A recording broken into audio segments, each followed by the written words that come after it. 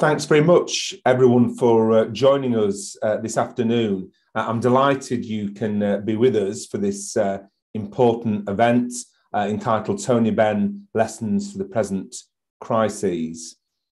This event actually comes out of a promise that I made during my deputy leadership campaign, that if I had been elected as deputy leader, Labour would launch a Tony Benn School of Political Education. Now, many people since that election asked me to continue with the idea of in some way developing political education, which is too often sadly lacking in our party.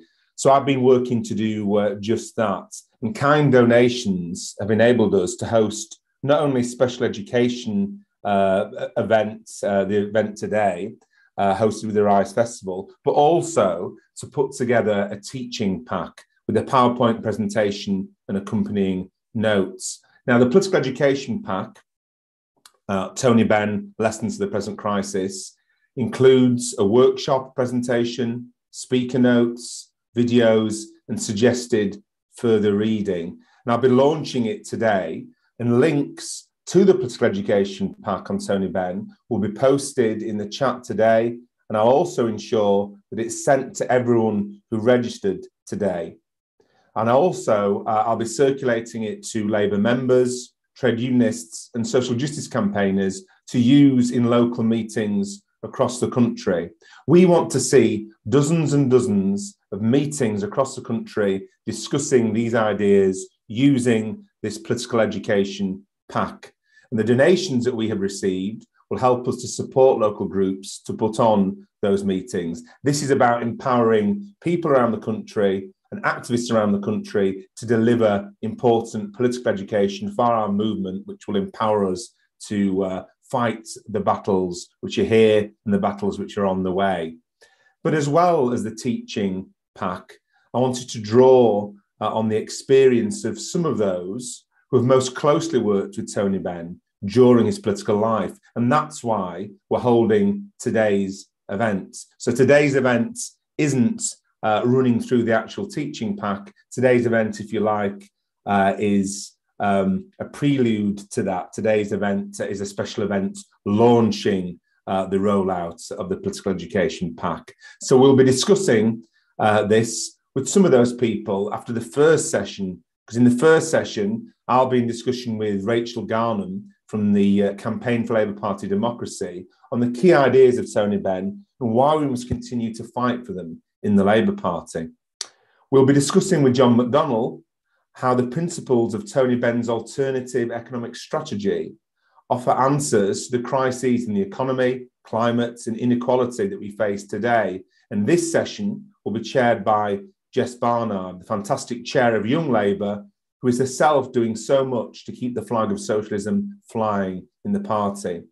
And finally, the third session this afternoon is a discussion with Jeremy Corbyn, Apsana Begum MP, and Lindsey from the Stop the War Coalition on the ongoing importance of Tony Benn's anti-war internationalism in securing a world of justice and peace. Now, before I hand over to Rachel Garnham from CLPD, I do just want to touch on our future plans. Tony Benn is just the first of the great figures of our movement that this project will provide political education on. The next one that we hope to do is on Sylvia Pankhurst, a great fighter for women's rights, for socialism, for trade unionism, and against fascism. We hope to do that to mark International Women's Day 2022. Now, all of this has only been possible by the kind donations from activists. Now, I know that times are hard for so many people, but if you can help with any support for this project, then please do make a donation in the link in the chat. The more people who manage to put something in, the more that we can do in this project. So it gives me great pleasure to hand over to Rachel Garnham from the Campaign for Labour Party Democracy. Thanks, Richard. As Richard said, my name's Rachel Garnham. I'm a Vice Chair of the Campaign for Labour Party Democracy, a former member of Labour's National Executive Committee, a Corbynista and a Bennite, and a socialist. And we might get onto whether we're discussing whether those three things are the same. I think they probably are. I know I speak for many grassroots members when I say how delighted I am that, Richard, you've put this event on and pulled it together. I remember during your deputy leadership campaign, when we spoke together on a platform as part of that, suggesting that this should be taken forward whether you win or not. And I know I wasn't the first one to do that, and not the only one. I think everyone thought this was a great idea, and political education really has never been more important. And I really do look forward to today and look forward to more of these in the future. And I'm really excited to be part of this discussion about Tony Benn's ideas, experiences and philosophy, and how they're relevant to today's struggle, because I think there's no doubt that they are relevant. In preparing for today's discussion, I re-listened to the audiobook of Tony's letters to my grandchildren, so I could start thinking about what we would be discussing today and where we should focus. And I really do highly recommend that, listening to that, because you can hear Tony in his own words explain his ideas, and it's quite a starter book. You know, if you want to read the works of Tony Benn, there's a lot of them, and his diaries are, you know, an excellent history of the sort of recent modern history and the labour movement. But this book sort of was a whistle-stop tour of key ideas and demonstrated really how relevant Tony's approach is to today. So from climate change to issues of peace and war, economic democracy, and the need for practical ideas to campaign around, which shone through. And Tony had a great skill in making complex ideas sound really simple. And I think that's a skill we can all learn from as we sort of try to build our sort of social movements and mass movements.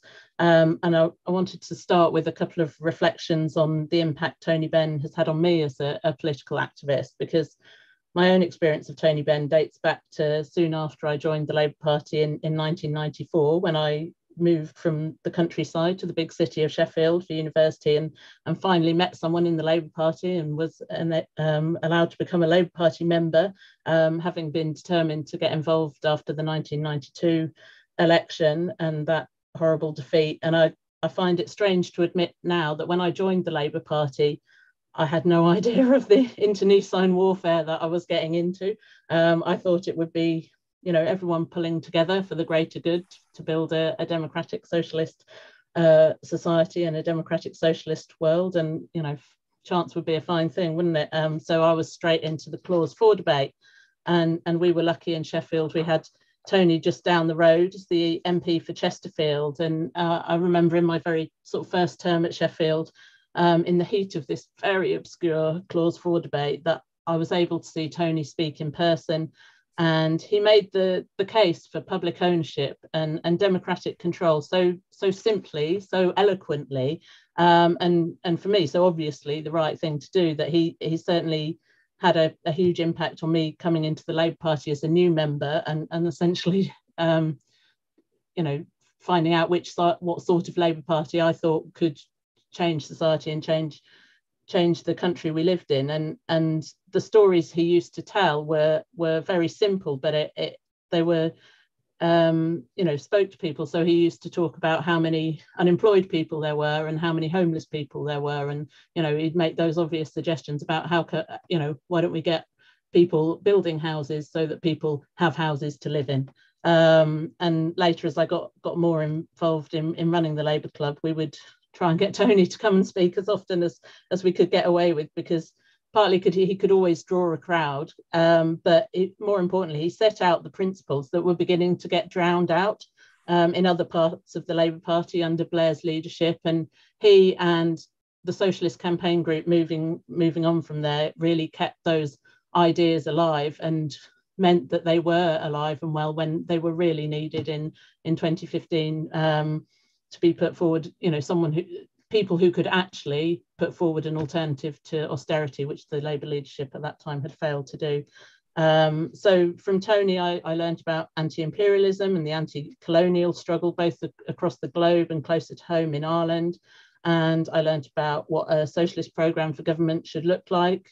And of course, he was a great champion for comprehensive education as well. And following his partner Caroline's lead, and she was a great champion for comprehensive education.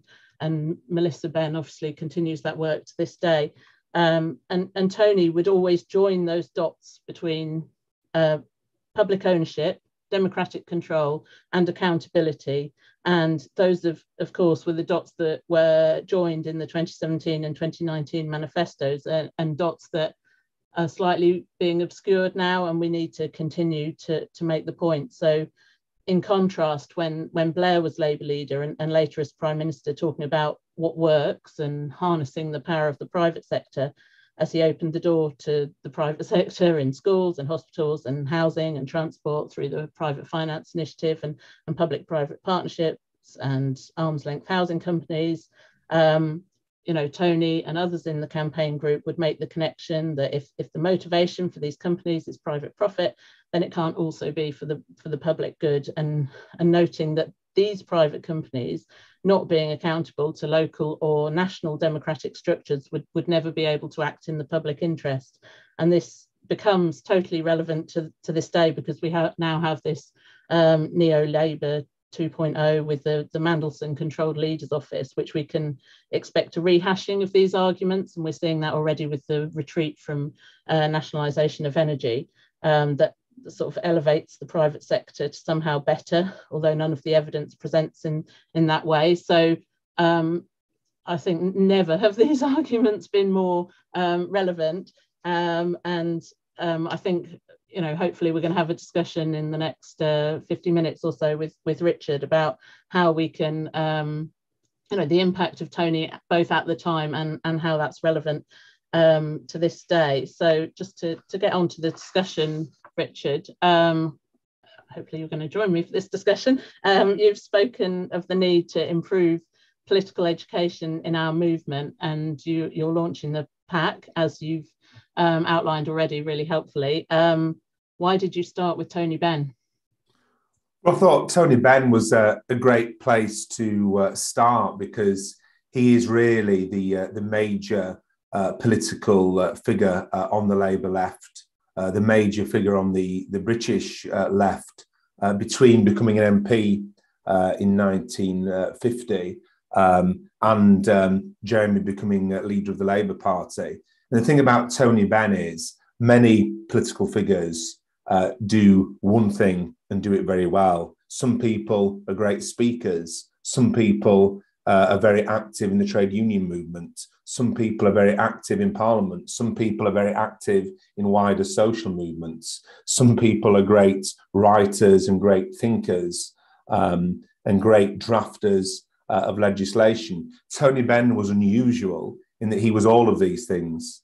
And I think there has been, in recent years, particularly since Tony passed away, an attempt by some to sanitise Tony Benn's politics, to look back at it in a way which robs it of its actual radicalism, and also to narrow him down to being a political figure with a far more limited scope than it actually had. And this education pack, it looks at the three major areas of his political thought. It's in three sections. The first one, a radical democracy, and that doesn't just mean a democratic Labour Party, and that's crucially important. It also means democracy in the economy. It means democracy in wider society, democracy in the workplace, improving our parliamentary democracy, which means fundamentally changing it. And the second of the three sections is on a radical economic policy, most clearly defined in Tony's alternative economic strategy in the 1970s, where the Labour government had a choice either to go on with the neoliberal diktats of the IMF or to pursue an alternative economic strategy. Sadly, the Labour government decided to opt for the IMF recipe, and disaster followed, including electorally. And that's something I think that isn't talked about enough. Tony Benn's vision of how the economy should work. He did believe in an economy that worked for the many, not the few, and played a key role in shaping a vision of what that would look like. And thirdly, his anti-war internationalism. And the anti-war internationalism is something that people on the left get attacked for time and time again, usually by those who've supported disastrous, illegal and unjust wars. And Tony Benn's anti-war internationalism ran through his political life. Now, as people will know, Tony was unusual. Many MPs moved from the left to the right as their political life unfolds. Tony actually went the other way. He became more left-wing as he experienced the role of the establishment when he was a government minister and saw how the establishment worked and how it frustrated the democratic will of the people and of the Labour movement for real transformative change. But even at the start of his time as a Member of Parliament in the 1950s, he was an internationalist. He was secretary of the Movement for Colonial Freedom, which was later renamed Liberation.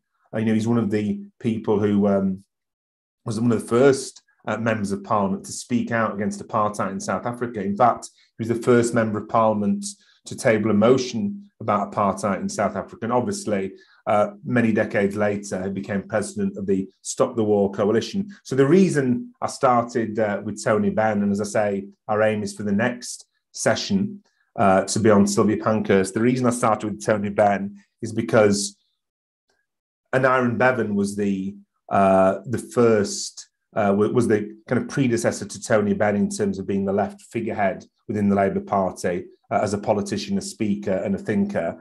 And then the Bevanites were kind of succeeded after Bevan's death by the Bennites eventually.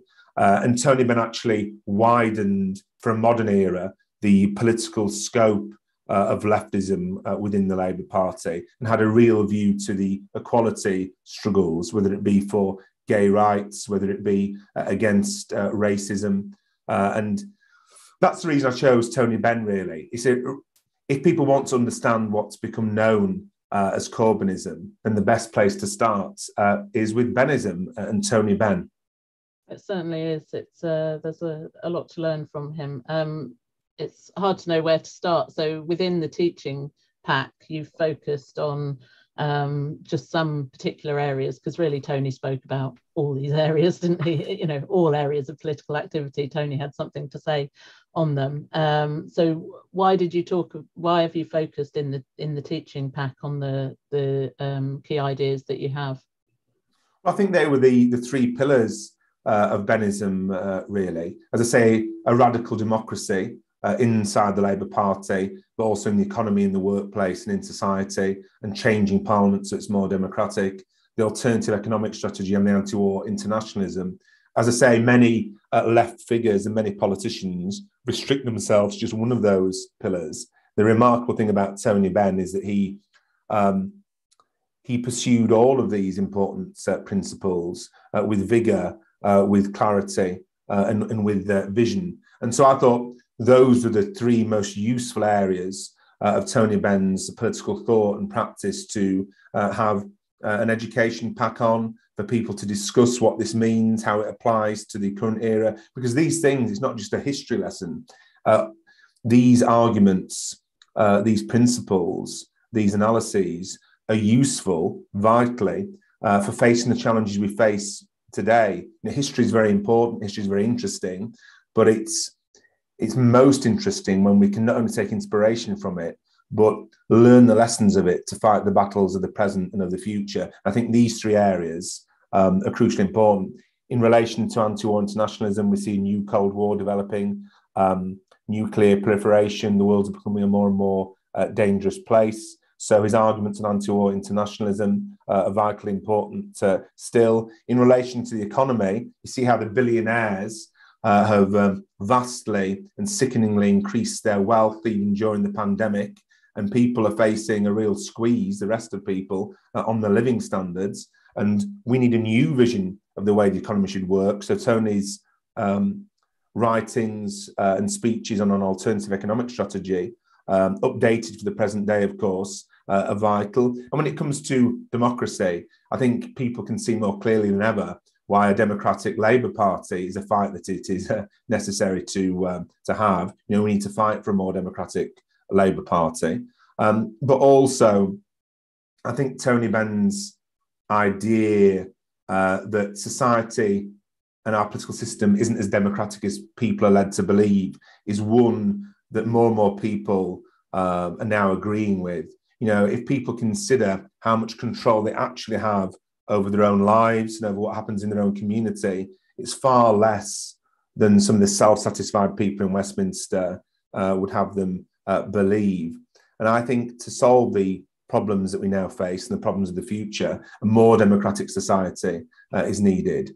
But Tony Benn was always interested in the question of power, getting state power, which is crucially important, but where power lies in society. And he made the point that power doesn't just rest in Parliament.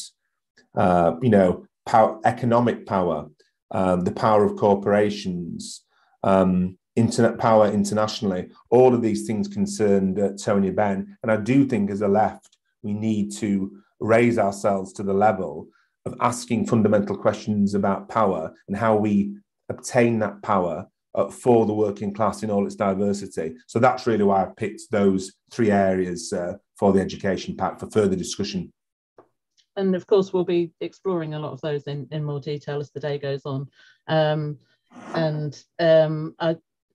It was interesting to hear you say, he became sanitised, because I remember when, my mum paying money to go and see Tony Benn in a theatre, and I was going, why are you going to see him in the theatre? You can see him for free at all these demos and meetings. You don't have to pay to see him, but he reached that wider audience, which for me was very impressive. So I suppose my next sort of question for you is what for you was the most impressive aspect of Tony Benn's political activity? I think his most impressive aspect of his political activity was the breadth of it. The support he gave the miners during the 84 to 85 miners' strike, tireless, to the extent he ended up having his face painted on a NUM banner, which isn't an honour usually given to people who are still alive. His work against, his anti-war campaigning, ending up as president of the Stop the War Coalition. Now, the Stop the War Coalition is much derided by people who support illegal and unjust wars. And these Labour grandees like people to forget that Tony Benn was president of the Stop the War Coalition, because the fact that he was president of the Stop the War Coalition shows how highly he rated the Stop the War Coalition as an important organisation mobilising people against international injustice and against war. But as I say, for me, the most impressive thing about Tony Benn was the breadth of his political activity and the depth of it as well. It was well thought out. Slogans are important, of course, in politics to mobilise people, but he didn't just deal in slogans. His writings show that.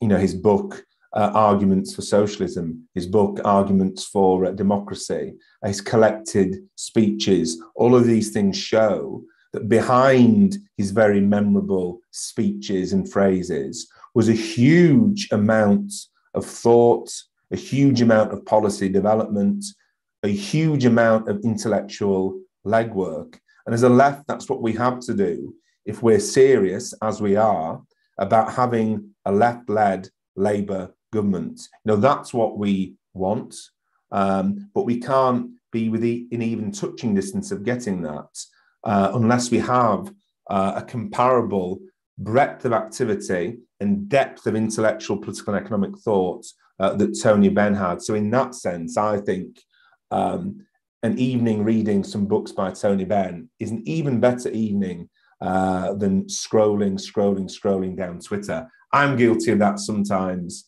I think we could all benefit from doing a bit more reading of Tony Benn's books and a bit less scrolling of Twitter. So, well, I'd like to put in a plug for his audiobooks, actually, because then you get to hear it in his own voice and you can hang up. As long as you're not scrolling on Twitter at the same time. No, you're doing all the useful, boring stuff that you have to do around the house. I do want to explore some of these details in more, some of these issues in more detail, because I think, we're both big fans and have read some of his stuff, and I think it'd be useful for people who are watching to, think about, what were some of these ideas that have relevance. So one of the things, one of the examples I was listening to or reading this week was where Tony Benn quoted Keir Hardie, another giant of our movement, when he said we've achieved political democracy but not industrial democracy. And you mentioned it earlier, democracy goes well beyond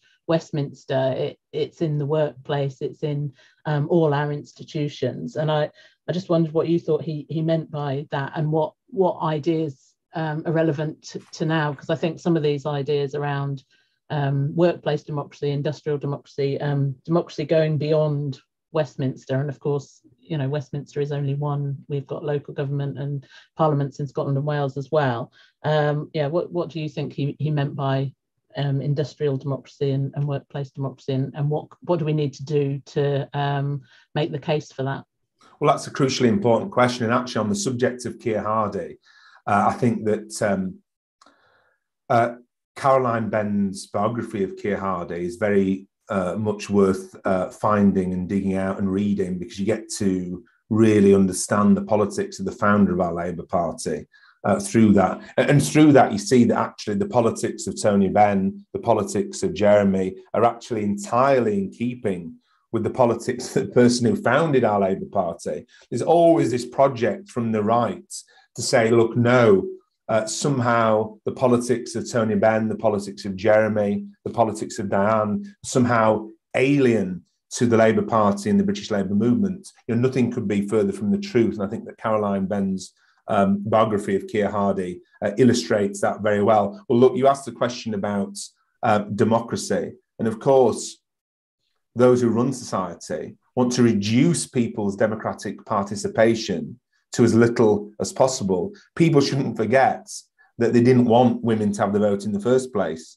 They didn't want working class men or women to have the vote in the first place. And once they got the votes, then the project becomes how to ensure that people's political participation is limited to, at most, voting in an election every few years. Now, of course, democracy has got to be about far more than putting a cross in a box every few years. And at the same time, the ruling class deals with the problem for them of universal suffrage by demoralising people.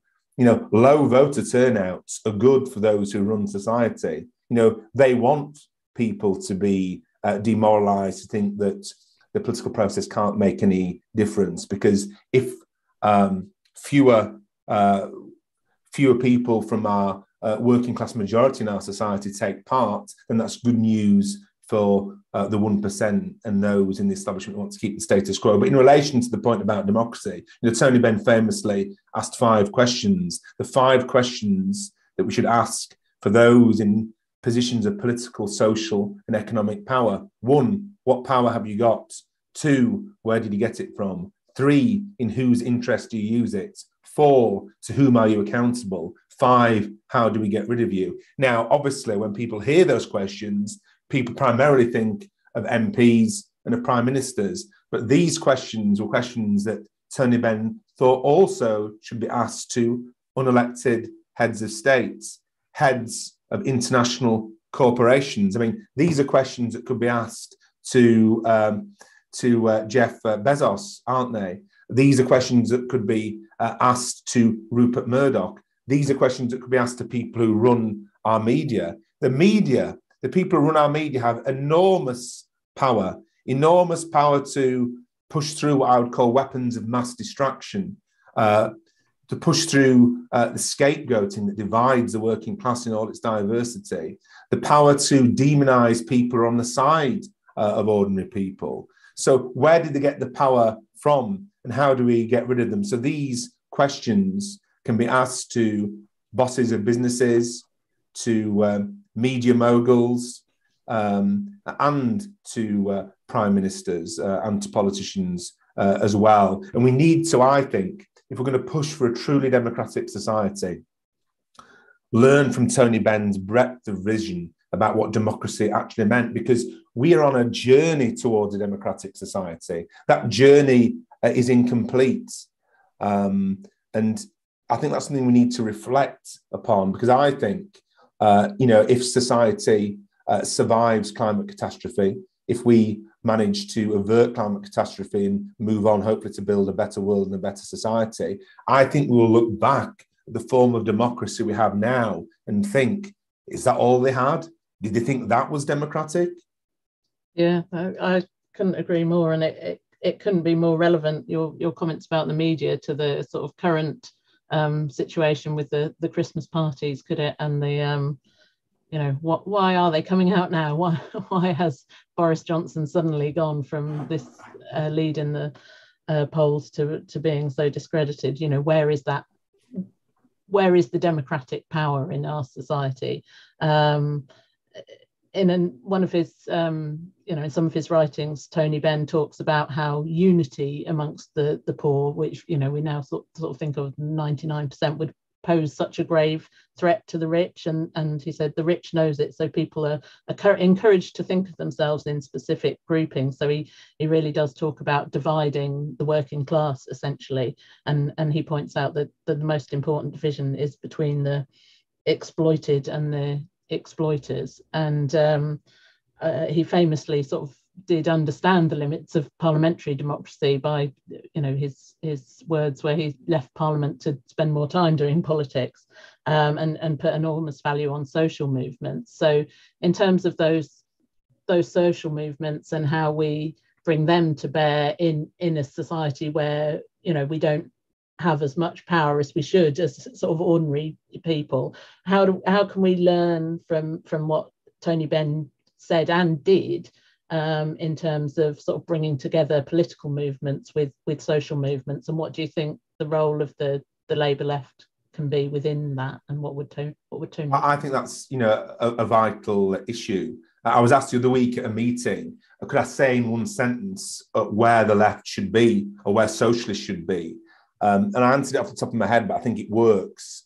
I said the place for socialists is in every single struggle, in Parliament, in the workplace, on the picket line, on the protest, and in the social movements. And that's what Tony Benn did, and that's what we should do as well, because we shouldn't forget that it's not that long ago that a left-led Labour Party was attempting to take state power in one of the biggest economies in the world, with a permanent seat on the United Nations Security Council, with all the weight that brings in relation to international affairs and the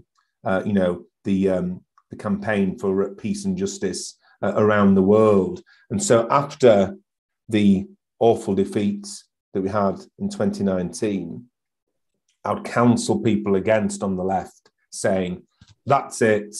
That shows that there's no point in being involved in electoral politics because the establishment's too powerful. I'm going to just do social movement work. I'd also counsel the left against saying, you know what, I'm only going to focus on getting leftists elected to Parliament now. Social movement work, that can't change things really. And I'd also counsel people against only being involved in trade union struggles. I'd counsel people against not being involved in trade union struggles as well. The point is that all of these aspects are vitally important. And the role of the Labour left, in my opinion, is to bring all these things together, to support trade unionists in struggle, to support the social movements against racism, against sexism, against transphobia, for women's rights, against war.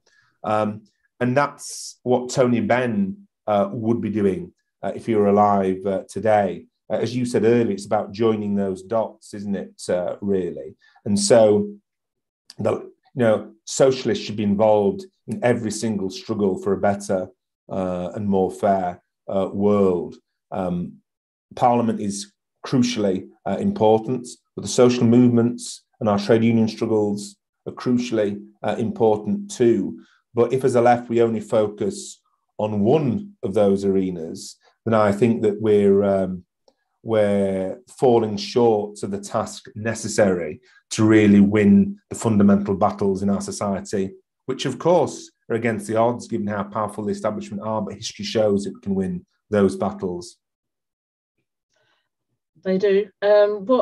What were, you mentioned the sort of parliamentary reform, but so I wondered if you could say a bit more about Tony's views on the system of government and the British Constitution, because he did talk about that a lot, and he clearly wasn't a big fan of the House of Lords. And why do you think Tony so often prioritised discussing the nature of our democracy, and how do you think what sort of reforms do you think he would be calling for today that we should be calling for? Well, people can actually look at the reforms he proposed back in the early 90s, because he actually drafted a full bill which set all this out, called the Commonwealth of Britain Bill, which sought to democratise Britain. And so, Jeremy is one of the signatories to it, actually, which, will be no surprise to people. But amongst other things, it codified a constitution with a Charter of Rights. And those rights included social rights, economic rights, political rights, including but not limited to free healthcare, free decent housing, free transport, free childcare, a healthy and sustainable environment, culture and leisure time. But what the bill did structurally was proposed real reforms to our current parliamentary system. For example, it abolished the House of Lords and sought to replace it with the House of the People. Now, the House of the People in Tony Benn's bill would have been a gender-balanced House of the People, and it had been elected, the House of the People, via a proportional representation system. The bill proposed that the British head of state would become a president, and that president would be voted on by the House of Commons and by the new House of the People. Also, the bill proposed bringing the age of voting to 16. Interestingly, it also proposed a truly federal Britain with national parliaments for England, for Scotland and for Wales, Ireland, of course, given the freedom to pursue a separate future.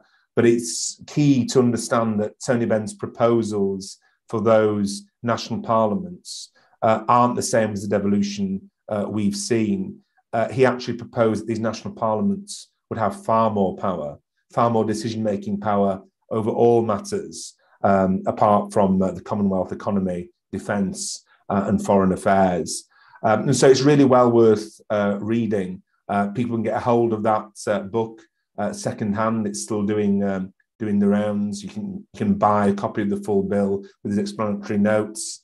And it's really worth having a read. But I'm sure that if Tony Benn were around now, he'd have come up with new ideas and new analyses for his vision of a more democratic structure in our country, because all of these things are works in progress, aren't they? Our own ideas are works in progress, just as our own democracy is in a work in progress. And if we think that what we have now is the end point of the journey towards a more democratic society, then that just isn't good enough, is it? It's been a struggle to get universal suffrage, but there are further struggles ahead to ensure that the majority in our society, that every citizen in our society is able to have more power in the political world, more power in their working life, and more power in the way our economy is run as well.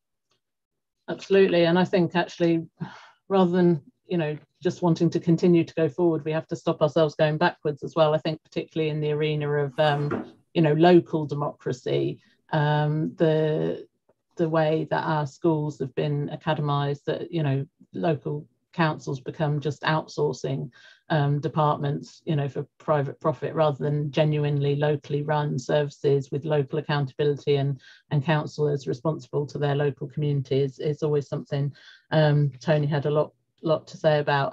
But I think it is really relevant that you sort of talk about Tony's positive proposals for going forward, because it's not good enough, is it, for the left to define itself by what it's against. It actually has to have examples of how it would run society in practice. And I think that's one of the great things that we've got out of the 2017 and 2019 manifestos is, there are alternative ways forward. And that really was one of the great things about Jeremy's leadership, was that it actually provided an alternative that we hadn't had since Bennism at its height in the 1980s and really since the IMF. So I did want to talk a little bit about the connections between the ideas of Tony Benn and what we now know as Corbynism. And I said at the beginning, I'm a Bennite, I'm a Corbynista. What does that mean, and are they different, and does it matter, I suppose? Well, Tony Benn had a huge amount of respect for Jeremy, and I'm only sad that Tony didn't live to see Jeremy become leader of the Labour Party, because Tony Benn always believed that you could get a real leftist as leader of the Labour Party, a real leftist pursuing all three of these pillars of Bennism. As we've said, a radical democracy, an alternative economic strategy, and anti-war internationalism. Jeremy's politics were defined by those three aspects. And, Tony Benn was hugely disillusioned with many Labour leaderships during his long time as an MP and a Labour activist. But his argument, which he always made, of staying in and fighting, was proven correct when Jeremy became leader of the Labour Party. And it's a real shame that we didn't have Tony's counsel, Tony's advice and Tony's input when Jeremy was leader. I'm sure that would have been an additional help to us in those embattled times. But in terms of what are our politics, Jeremy said himself, he doesn't believe in Corbynism, he believes in socialism. And if people want to know what the Labour left is, then I think the best place to start is with the writings of Tony Benn. And I hope it's with this education package that, as I say, everyone on this call will get a copy of.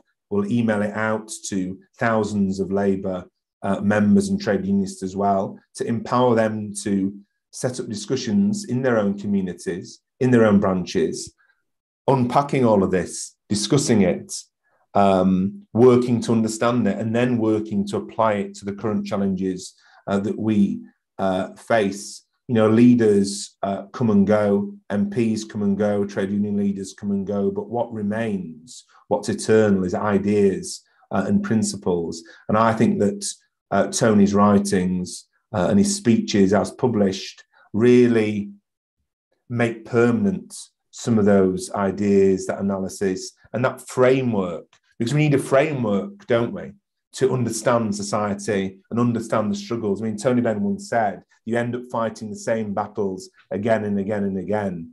And that's true, and they come in different forms. And so to have an ideological framework, to have a framework of principles and values to guide us through that is essential as we move into what is one of the most dangerous periods in human history.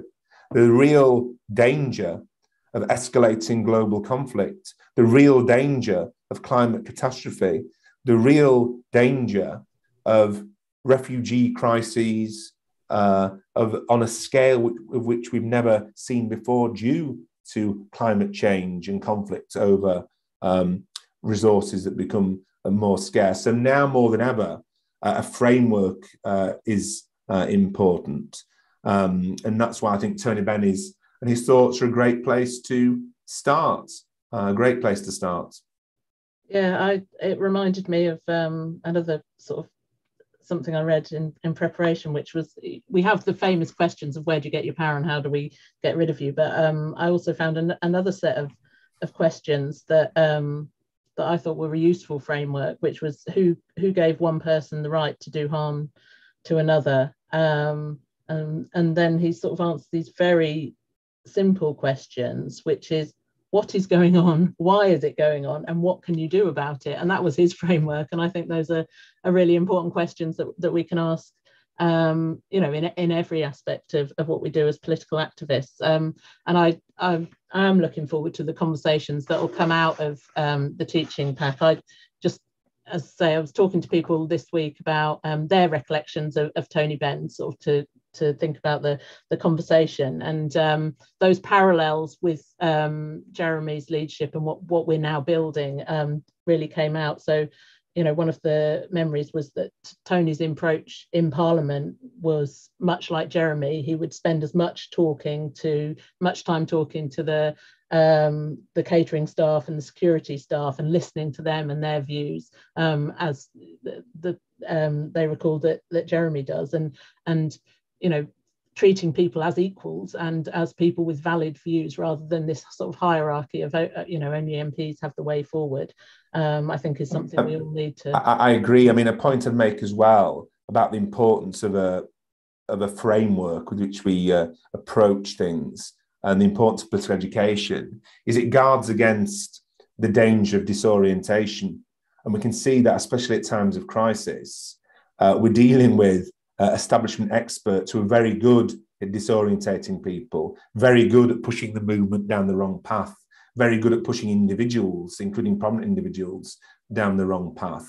And if we approach each issue that comes to us or each crisis that comes to us as if we knew nothing before that happened and we're just treating that in isolation in the bubble, then we're far more likely to become disorientated. I think that I believe in the left being self-critical, so I'm very critical of myself, and I think that the left always has to take responsibility for our errors and learn where we can do better in future. I mean, I do think as a left movement, if we reflect upon recent years, I think we can reflect that, the left has on occasions, or sections of the left, or people who define themselves on the left, have been duped and disorientated, and I'm sure people will learn the lessons of that.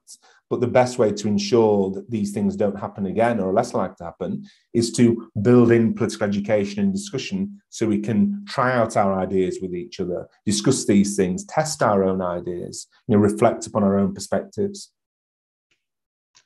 So we're going to take some of the questions that have come in from people who are watching. Thanks for all these. God, you could fill another couple of hours with these. So let's pick out some. The first one is, and I'll put a few together. What would Tony Benn make of Labour's current leadership, and particularly, we're facing the biggest onslaught on party democracy in a generation, in living memory, really. So if we could talk about, obviously a subject close to my heart, Benn's approach to party democracy. And can you tell us Tony's view on mandatory reselection, or call it open selection now, I would say? Yeah, that's a really important question. I think looking at the current Labour Party leadership and the politics it's been pushing in the last couple of years, I don't think Tony Benn would have been that surprised. And this is where I have a different view to some other dear friends and comrades. I don't see this period in Labour's history, the last 2 years, as some kind of unprecedented departure from the Labour Party's role in politics and in society. It's not been the case that the Labour Party was the kind of left-led party it was, member-focused, with social solutions as it was under Jeremy for the entirety of its history. Far from it. So I think that, given his historical perspective, Tony would have been able to endure the disappointments and work against them in the current period. I certainly don't think he'd have given up and walked away, because he thought so much about how the power of the establishment works within the Labour Party, within the economy, within Parliament, and within society. I think it also reflects upon the fact that if Tony Benn, who later became president of the Stop the War Coalition, could stay within the Labour Party even after Tony Blair had backed George Bush's illegal and unjust war in Iraq, and I'm sure he'd have stayed in it now. I mean, if people's argument was you should leave the Labour Party and not see it as being any use to progressives or the working class because it's betrayed people, then on that basis, every single person would have left after the Iraq war. Jeremy would have never become leader, would have never become in touching distance of power in 2017, and I don't know what we'd be doing. So I'm sure that if Tony Benn were alive now, he would be talking to the Socialist Campaign Group of Labour MPs, giving his advice. He'd still be active. He would be critical of some of the policy positions of the current leadership, but also have that historic perspective, because one of the things that's most telling about Tony Benn was his ability not just to live in the political moment, but to reflect upon how we got here and also see where things could go. As you say, what can we do about it? And so in relation to your question about party democracy, Tony Benn, was an advocate of mandatory selection. He was an advocate of party democracy. But the reason for this, I think this is really important to discuss, wasn't just because he believed in democracy as a principle, and he did. The reason, and you'll know this better than I, Rachel, as a leading light in the CLPD, the real reason for Tony Benn's interest, or the driving reason, was interest in party democracy, and the driving reason behind the formation of the Campaign for Labour Party Democracy in the 70s was when Labour governments in the 1970s departed from the necessary, democratically decided upon transformative policies of the Labour Party. And so people then thought to themselves, well, this can't be right.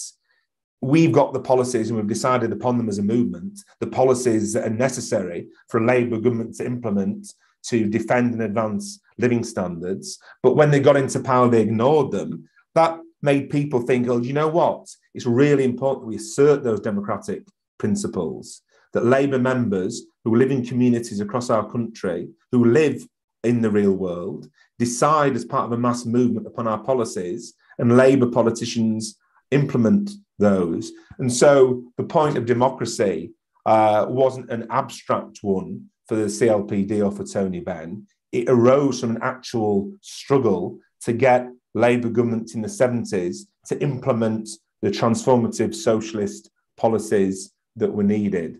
And so I think that's important to understand as well, so that we don't end up being unfairly portrayed as people fixated on what some people would disparagingly call rule bookery. We believe in democracy in the Labour Party, but there's political power-related reasons for that. Thank you. I don't know if you can answer this one quickly, because I've got a couple more questions I want to fit in before we finish. But I did want to ask this one, because it says the bosses and bankers derailed Harold Wilson. How would Tony deal with the resistance of the capitalist class to a led Labour government once elected? And I know that isn't a short answer, but I do want to, there's a few more things to cover. So I don't know how you feel. Well, he would seek to build a mass movement, and that's one of the important points of having a mass movement.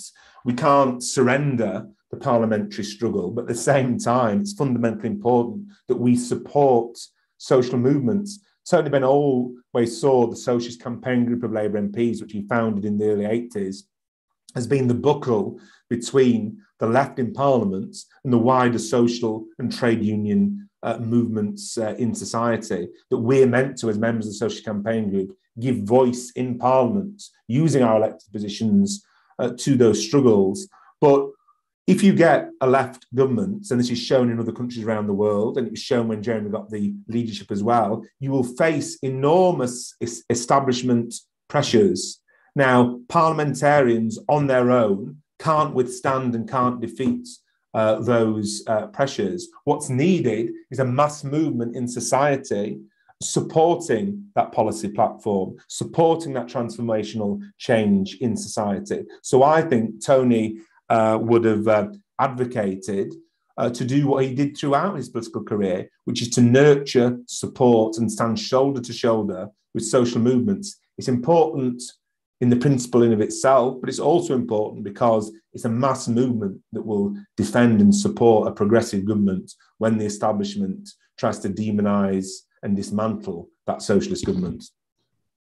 And we couldn't have seen that more clearly in the, I particularly remember the 2016 coup against Jeremy, and it was the movement outside. And I'm glad you've sort of mentioned the role of the Socialist Campaign Group, because I find it sort of frustrating sometimes that the activists on the ground are like, what is the campaign group doing? And it's like, you are fighting the battle in Parliament, we are fighting the battles in our communities, and we are working together as one movement for socialism. So just before we finish, one of my favourite stories about Tony Benn is when Tony and Jeremy put up the plaque to Emily Wilding Davison in the House of Commons, and an unofficial plaque, I hasten to add, but really representative of their understanding of the value of the women's movement and equality movements. But I think you've got a few more anecdotes about Tony Benn, which we would like to have time for, if you could.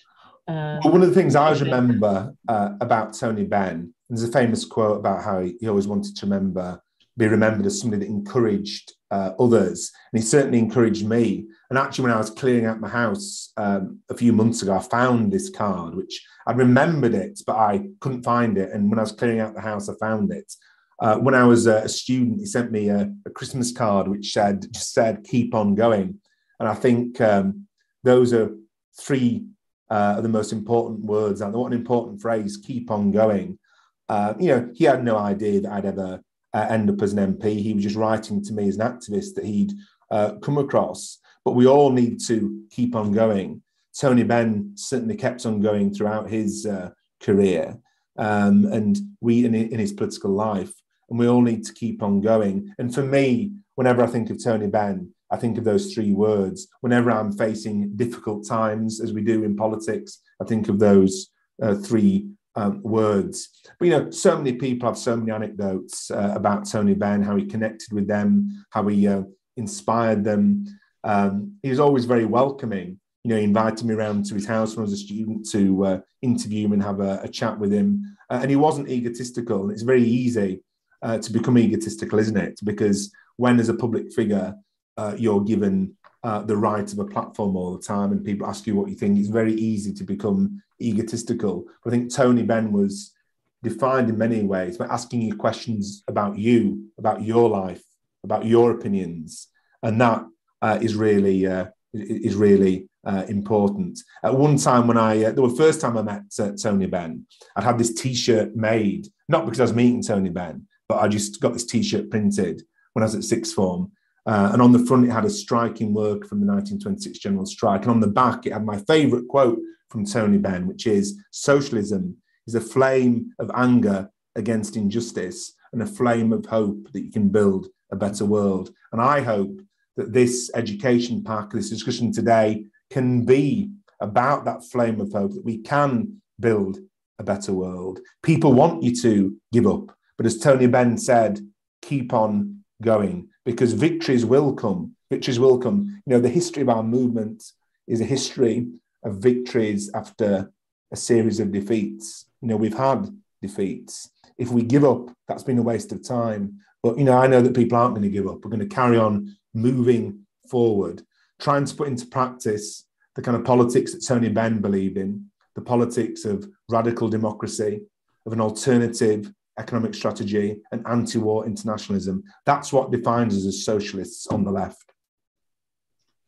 It does indeed. And I was lucky enough to see Tony Benn speak a lot of, on several occasions. And he did always talk about, encouraging people and the role of socialists in encouraging people. And it's really heartening to hear that, he encouraged you, Richard, and he certainly encouraged me. And I think, that's our role as well, isn't it, to keep encouraging people. What do you think he would say to us now to encourage us?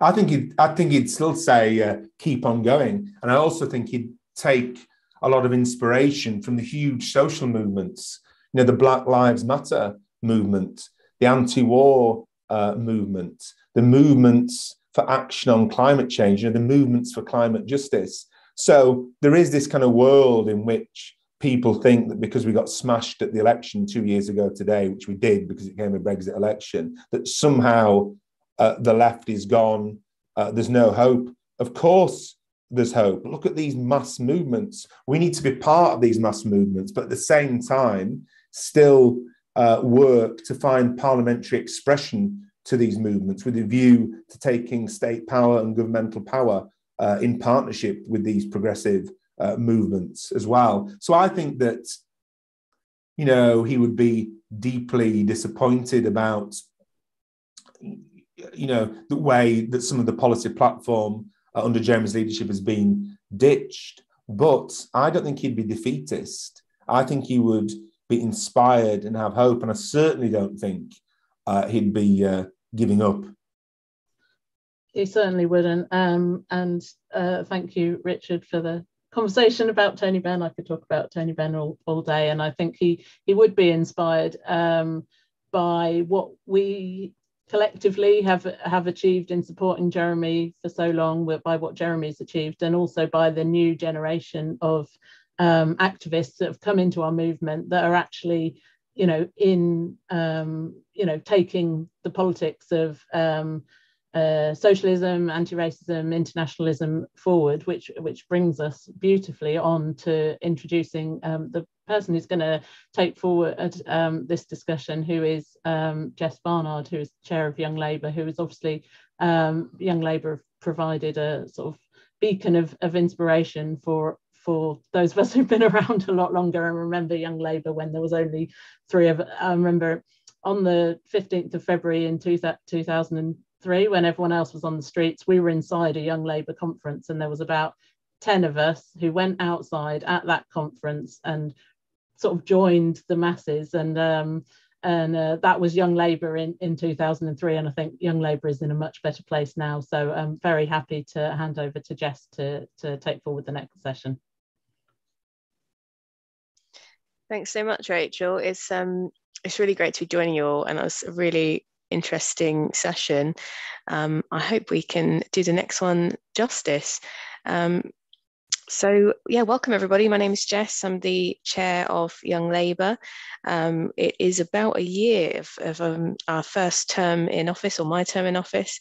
So do look out for a report that I'll be publishing later this week about the first year of work that we've been doing in Young Labour.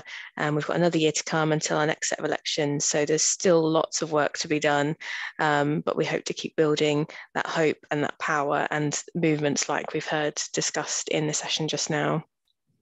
But for now, I would like to welcome you to this session, which will be looking at the economic ideas of Tony Benn, and we are joined by John McDonnell MP. Tony Benn, as we've just heard, was involved throughout his whole life in aspects of class struggle. He was a leading parliamentary figure, he was a government minister, but he was also an activist, a thinker and an author. And for many people, he will be remembered as a leading peace activist, for others for his work demanding a more democratic society and a more democratic Labour Party. But one of the more central areas of his work, which perhaps less known about today, is his leading role in drawing up the economic alternative to what became Thatcherism, or best known as Thatcherism. He was at the heart of debates from the 1970s onwards that identified all the shortcomings in the British capitalist economy as it entered a crisis after the post-war boom. And that crisis that ended with the ideas of Thatcher winning and with the imposition of the neoliberalism that dominates so much of our society today and has done for decades now. And that's such an important opposition. But Tony Benn has argued for a very, very different outcome to that in what became known as the Alternative Economic Strategy, or the AES. Benn's economic thinking was based on the need for public ownership, including of financial corporations, for democratic control of the economy through workers' democracy, through regulations on the market so that it serves the people and not capital, and for full employment, things that will probably be very familiar to a lot of people on this call from recent years of Labour Party manifestos. For Tony Benn, with like everything else, the economy was something that should serve the people and not the few. And in one famous quote that I'd just like to read to you on the economy, he said, "The nature of the economic system should be a matter for public choice, and free market capitalism should not be accepted without any discussion of the rich variety of alternatives. Unlike civil laws, economic laws are imposed on people with all the authority of immutable laws of nature. But the economy is created by people, supported by government intervention, regulation, statute and subsidy, and implemented in such a way that it gives substantial wealth and power to a privileged few, while the majority face a life of relentless work, stress, and periodic financial insecurity. And that couldn't be more relevant than it is today, particularly as we see people struggling in the face of a jobs crisis and the climate crisis, and of course the pandemic, which is continuing to threaten jobs. That criticism and the solutions that he put forward and the battles that we have against all of these things, climate change, economic injustice and inequality at home and abroad, are all extremely relevant today. And a key guiding principle of Tony Benn was to demand a fundamental and irreversible shift in the balance of power and wealth in favour of working people and their families. And that might be hopefully a familiar phrase, as it has been taken up again in recent times by our guest speaker, who is going to be speaking in a moment, John McDonnell MP. So I'd just like to hand over to John, who is going to talk for around about 20 minutes, or if we're lucky, slightly longer, about the economic ideas of Tony Benn, his experiences of working with him in various struggles over the years, how Benn's ideas influenced the thinking of the 2019 manifesto, and the ongoing relevance of Tony Benn's economic ideas in the challenges we face today. I will take some questions at the end, but before I do that, let me hand over to John. Thanks, Jess. Thanks a lot. Let's just remind people about Tony's experience, because I think it's sometimes forgotten about his evolution as a politician, as a socialist. Tony Benn spanned such an enormous length of the Labour Party's history and its evolution from that Attlee period through Harold Wilson, James Callaghan, and then into opposition, and then the arrival of New Labour. So his life really reflects that, to a certain extent, reflects that evolution. Some of his ideas reflect that evolution as well. It's interesting because Tony always used to joke about, as he got older, he moved further to the left, and I think that's true. But you shouldn't underestimate the environment that he worked in, because first of all, in terms of that period after the Second World War and the Attlee administration, if we look back on it now, things that were seen as almost centrist and right-wing now we think almost as socialist nirvana, to be honest, the way things have developed. So his early stages of his political activities was based upon the sort of founding principles of the Attlee government, which was about, as we later phrased it, it was about the fundamental redistribution, irreversible shift in wealth and power in favour of working people. And that's what the Attlee government, that was its whole approach, that was its whole objective. And that's what enthused people to elect Attlee in the face of what was seen then as almost an irresistible political force of Winston Churchill. And it's important to remember that people are mobilized and vote on the basis of their experiences of life and how they see the political options of improving their very existence. And that's what happened with the election of an Attlee government, because it was looked as though at one point there was a coronation for Winston Churchill, a wartime leader, the media backing him throughout, and an incredibly well-resourced Conservative Party using techniques, relatively modern techniques for the time, to mobilise their vote. And yet the real world intruded, and people look back on the 1930s and thought, never again. They recognised there was wartime solidarity, but there needed to be solidarity now in peacetime, and that required fundamental change in our political and economic system. And Tony was part of that, coming back from his military service in the RAF. He was part of that debate, and it founded, I think, in him certain basic principles about how we manage our economy, which is around how we democratize our economy in the same way we want to democratize life in general and make sure our society is more democratic. Well, he also wanted to ensure that we democratized our economy so that people had control, not just over what was happening within their community and nation, but in particular had control over their economic lives as well.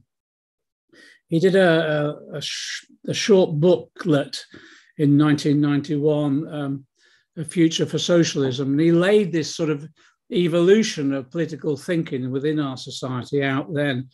He dealt with issues around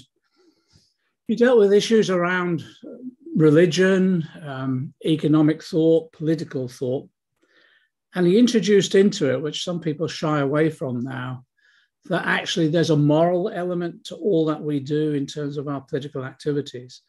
And there's a moral element to economic thinking. You have to be morally outraged at the grotesque inequalities that there are in our society. And that's what motivated him, I think, throughout that early period, this moral outrage that people should not be living in the scale of poverty that they were. They shouldn't be exploited in the way that they were at work, working all as God sent for low wages with limited rights or say over what was happening within their workplace itself. And I think that moral outrage transformed itself into quite radical policy making that he supported throughout that Attlee administration, which meant founding, yes, the welfare state, but alongside that, and this is one of the issues he raises in this book, The Future of Socialism, alongside the founding of the welfare state was the key commitment of that Attlee government to full employment. Because, forgive me, my camera flicks on and off. Let me just go back to it. Because what full employment does, it takes away the reserve army of labor that is used so effectively by capital to control and reduce wages. And what Tony emphasized consistently in his speeches, that the founding of the welfare state, the NHS in particular, but education, council house, etc., were fundamental achievements of the Attlee government. But one of the most fundamental achievements as well is the commitment to full employment, which then in itself not only could provide work, ensure that people were in employment, but also could enable us then to undermine this ability of employers to control wages and reduce wages and hold wages down. And I thought it's interesting, it isn't really referred to much in some of the later discussions around Tony Benn, but that commitment to full employment translated itself then into a whole range of different aspects of how we manage the economy. And people forget, Tony was a minister in government. You know, he's one of the last of the left actually to hold senior office in government. Postmaster General, Secretary of State for Industry, Secretary of State for Energy. And what he did is he took these ideas largely framed by the Attlee government around a welfare state, full employment, and then the other aspect of the Attlee government was the commitment to public ownership and the mobilization of the movement, as Richard has said earlier, to achieve these things. So when he became a minister, Postmaster General and Secretary of State for Industry, Secretary of State for Energy, he tried to translate those ideas into his departments. And he did it by emphasizing the important role that the state would play in managing the economy overall, but in managing the economy, making sure you used every lever you possibly could to pass power and resources into the hands of working people. The other aspect as well, I think, of Tony's work that isn't fully recognized, but it runs as a theme, particularly after he became Postmaster General, all the way through his speeches, he makes references to technology, new technology. And he was light years ahead of his time, actually. The role of the state in investing in technological research, investing in the translation of that research into technological improvements and leading edge piloting of tech, well, I suppose in many instances, leading edge instances of creating a new world, a new economy based upon technology. And in every government department, this is what I find really interesting about him, he proved to be an incredibly effective administrator. People get bored with me talking about this, but it's great having all these socialist ideas, and it's great having the fiery commitment, and it's great mobilizing. But actually, if we are going to use the state effectively, you have to be skillful at it. And if you look at Tony's record, he was really skillful in how you bring all those things together in very concrete reforms, legislation, and that leading to investment that was needed in all these specific areas. But also what he was really good at is negotiations. Negotiations directly, if you read his diaries, negotiations with partners in government, other ministers, with prime ministers to try and secure a majority for his positioning. But in addition to that, direct negotiations with employers and whole sectors of the economy as well. And he was ruthless. You know, the Tony Benn we know is has always been a friendly, very caring, considerate person. He always has been throughout his life.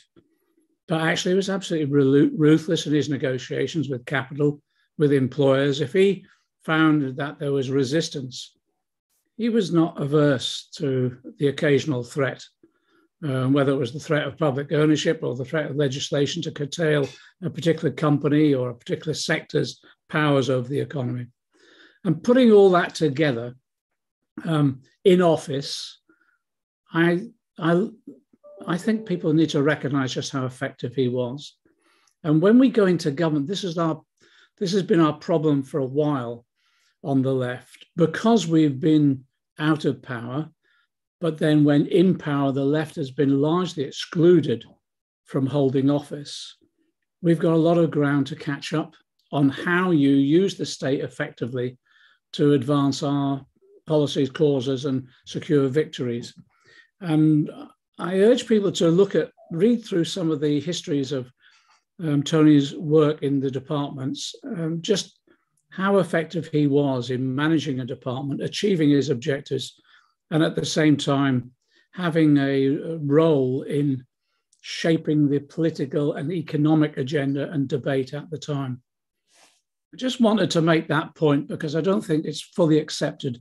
We all look back on Tony's oratory as his major skill and his absolute commitment as principal commitment that we admire.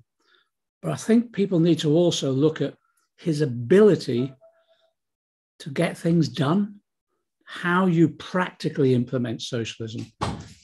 As I say, it's great having ideas, which is wonderful. It's great having the enthusiasm, but unless you've got that professional ability then to translate that and to overcome hurdles, just on the drafting of legislation, even when he was on the backbenches in opposition, Tony would sat down and wrote legislation issue by issue, and it gave him a way in which he could raise issues in Parliament. And then when people say, well, that's all well and good, how would you do it? Tony would say, actually, here's a piece of legislation I've just drafted. Let's talk about my bill. It was just brilliant.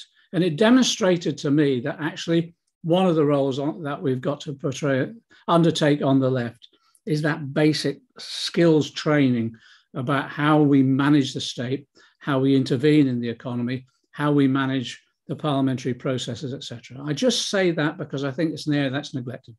Next point I want to make.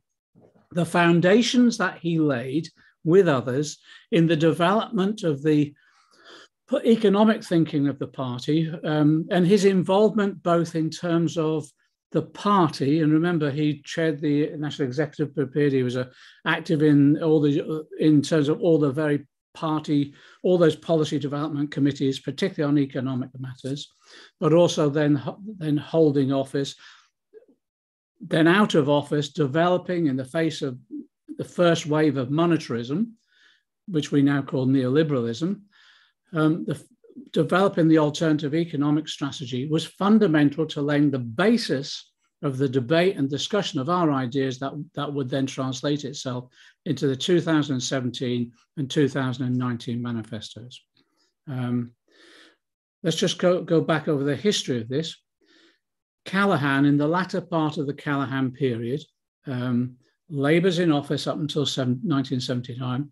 Callaghan introduces the first wave, actually, of cuts in public expenditure. The first acknowledgement of some concept of, as I say, they called it monetarism, then it eventually developed into what we now know as neoliberalism. And there were all these arguments that one of the speeches that was given, the party's over, we can't keep on spending our way out of crises, etc. That then developed, that enabled eventually such a disillusionment amongst working people that Thatcher got elected, and then let rip full-scale monetarism, neoliberalism, that were based upon the concept of the market always knows best, the hidden hand of the market. It was based upon possessive individualism, not collective solidarity, privatization of our public services, trickle-down economics where, you know, the rich could get rich and somehow this would trickle down to benefit everybody else. It was all fallacious, but that's dominated for 40 years. What Tony did, he brought people together. That was the good thing he did. And Richard mentioned this.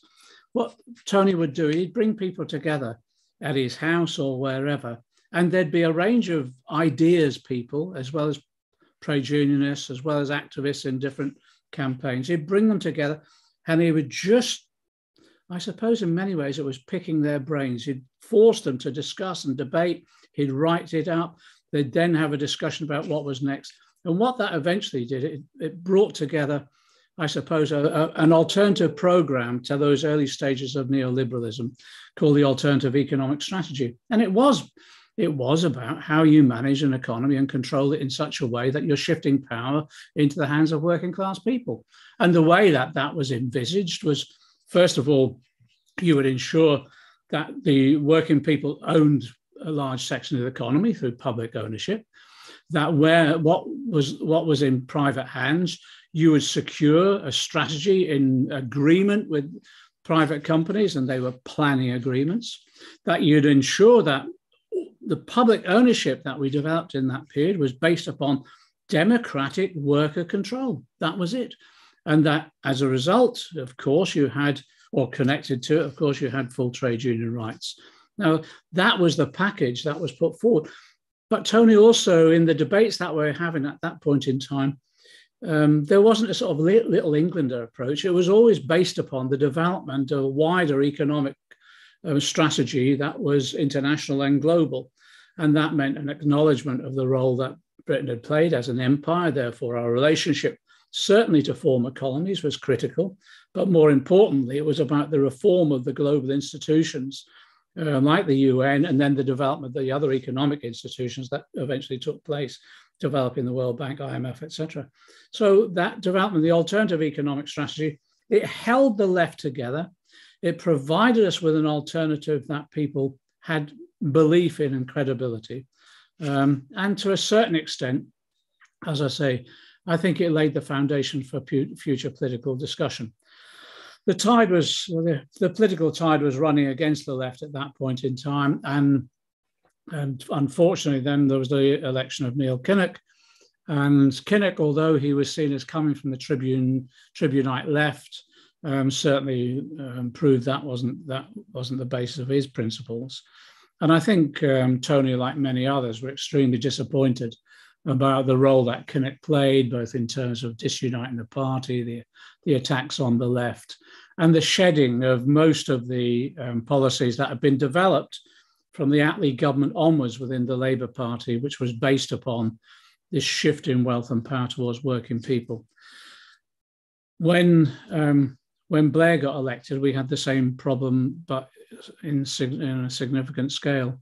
So what Tony, I think quite rightfully did, and quite courageously as well did, he maintained that idea of we might not have won the struggle of organisation within the party at the moment, but what we can do is win the battle of ideas. So what he took on that role of touring around the country, meeting after meeting, involving people in the discussions about where we go from here in terms of our ideas. And a lot of that was about the economy. And what he tried to do was maintain at least some element of a debate around the alternative economic strategy, but then also to start looking at how that would be developed on for the future.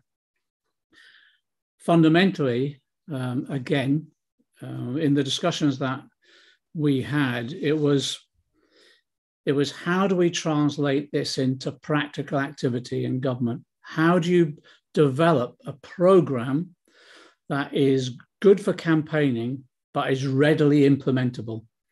And that's what the 2017 manifesto was all about, really. The one thing that Tony did is he was a man for detail. It wasn't just general ideas. He wanted to see the detail of some of the ideas that we were developing. During the GLC period, when I was on the GLC, Tony was an inspiration. Many of the ideas that we developed on the GLC under Ken Livingstone and myself and others were the ideas that we took from the alternative economic strategy, but developed them on a community-led basis. And so if you look at the work that was being undertaken by Robin Murray and Hilary Wainwright at the GLC, it was based upon some of Tony's ideas about how you fundamentally at the local and at the local community level, but also the level of the firm, how do you ensure economic democracy? So if you look at the work of the GLC, and we involved them in many of these discussions around the development of local economic strategies. We did a London industrial strategy, but we also did local industrial strategies. They were very much modeled on the ideas that he developed as Secretary of State for Industry and Energy. But in addition to that, we had a drive to develop the ideas of cooperation and workers' control of the firm. I thought my own view is that many of those ideas were so successful and so popular, that's why we got abolished, to be honest, because Thatcher saw us as an alternative that could actually catch the wind at a national level and remove the Tories from office. So inevitably, we had to be abolished by Thatcher, and it was to be honest, almost a proto-fascist act of removing the democratic rights of Londoners overall.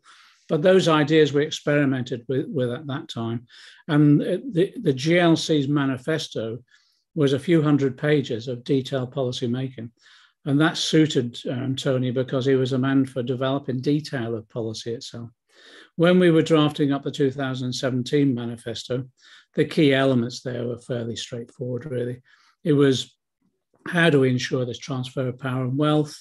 How do we ensure that it's based upon, first of all, workers' rights? And that meant we took the Institute of Employment Rights program and said that's our employment rights manifesto, restoration of full trade union rights, exactly what Tony had been campaigning for all that time, making sure that we had worker democracy, and that meant a third of all boards would have worker representatives. We looked at the transfer of wealth in a company as well, with employee ownership schemes on a corporate level, on a collective level, not individual level of share ownership.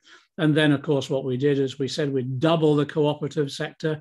I actually think we're a bit too timid on that one. I think if Tony had been with us at those final stages, he would have been pushing us to make it most probably a tripling or quadrupling. But then also what we did, as you know, we laid out the foundations of what would be the basis of public ownership in a modern world. And in many of the debates that we had in Parliament while Tony was still alive, the rail nationalisation was obviously something he campaigned on with the unions. Then in addition to that, we were looking at how we could, energy was one that he'd always argued for should be in public hands, and water, because the privatisation was such a scandal. And then we looked on at new ideas like broadband, of course. On all of that, the discussions that we had when we were in opposition on the backbenches with Tony was an advocacy of a new form of public ownership. And if you look at his writings, it's absolutely explicit what we were about. It was about ensuring that there was anything that was in public ownership would be managed by the workers themselves, the consumers or passengers, whatever, but also community representation itself. And that's the model that's through, if you look at his writings on all of this, is throughout his writings. And he accepted the criticism of the Attlee government form of nationalisation. I think he was one of the earliest politicians to do that, particularly because of the experience in the nationalisation of the mining sector. So we built that into the manifesto itself. One of the issues we never developed on is Tony was very keen in some of his writings about capital controls. We never advanced that because at that point in time we didn't think it was necessary, and we were living in a slightly different world. But what we did do is take some of his ideas about the approach to the finance sector, and that meant, for example, setting up the National Investment Bank, bringing the Bank of England, maintain its independence, but having its mandate democratically decided. And in addition to that, to take some controls over the stock market as well, about who would be listed on the stock market. And that was in particular about using criteria that we developed around 1, the environment, 2, human rights, and 3, treatment of workers themselves. I'll make this final point as well. In his economic discussions, if you look at the booklet, The Future of Socialism, but if you look at some of his other writings as well, he reflected quite well in advance of his time the 2 main priorities that we had. One was tackling the grotesque inequalities in our society by the redistribution of wealth and power. But actually, if you look at his writings, he was one of the earliest politicians to address the issue about how our economic policies would tackle environmental degradation and climate change. And again, I don't think enough tribute has been paid to him on this. He was one of the first who actually said, if you're going to develop an economy, of course it's about wealth, and it's of course about power, but also it's about the environment. And again, so we developed that on into our 2 manifestos as basically one of the central objectives in exactly the same way. The way in which Tony talked about the environment as well is because of this interest in technology that he had. His argument was that we have an economy now that can create abundance, but that creation of abundance will enable us, therefore, to enable everyone to have a decent quality of life. We can eliminate poverty. We could assist in doing that globally, but that abundance shouldn't be at the cost of our environment. Quite the reverse. His argument was that you could use technology to enhance the environment. Not many were even talking of the issue at that point in time.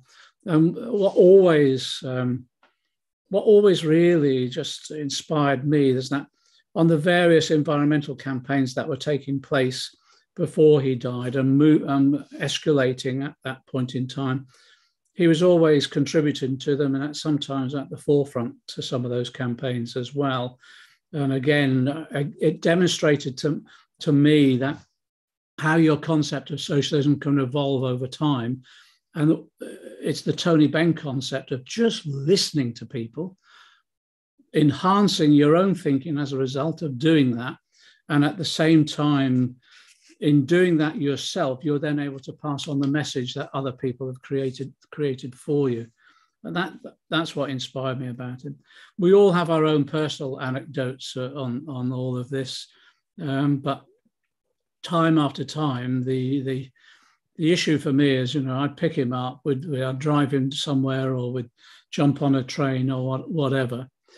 And it didn't matter to him if he turned up at a hall and there was 500 people or just 3 people.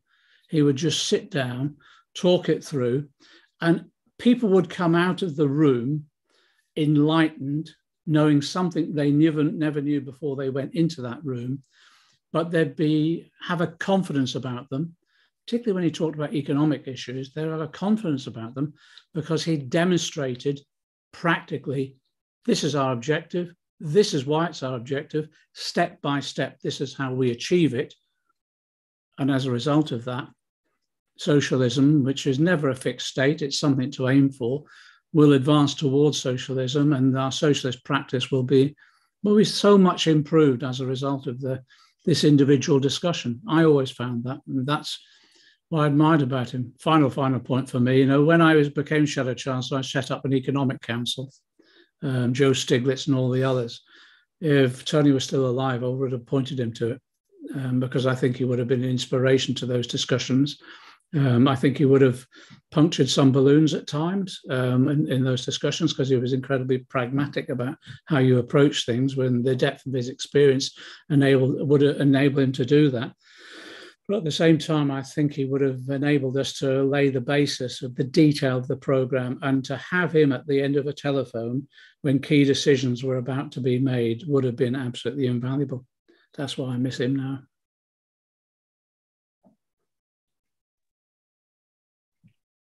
Thanks so much, John. That was an incredible contribution.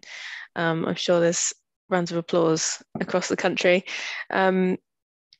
Before I take any questions, and if you haven't sent in your questions yet, please do send in your questions. We have got time for those in a moment. I'm just going to ask a couple quickly first, though. And just firstly, John, you mentioned the phrase that the party's over. We need to cut public spending, something that's been rolled out kind of time and time again, government after government, as an excuse to cut public spending and put that burden on working class people and the poorest people in society. And I think one of the things that we often experience, I know you absolutely did over the course of your time as Shadow Chancellor, but also I guess any socialist in the public domain, is just such incredible hostility and scrutiny by the media, by the establishment, and also I guess by the public, who kind of can't see past the status quo of capitalism.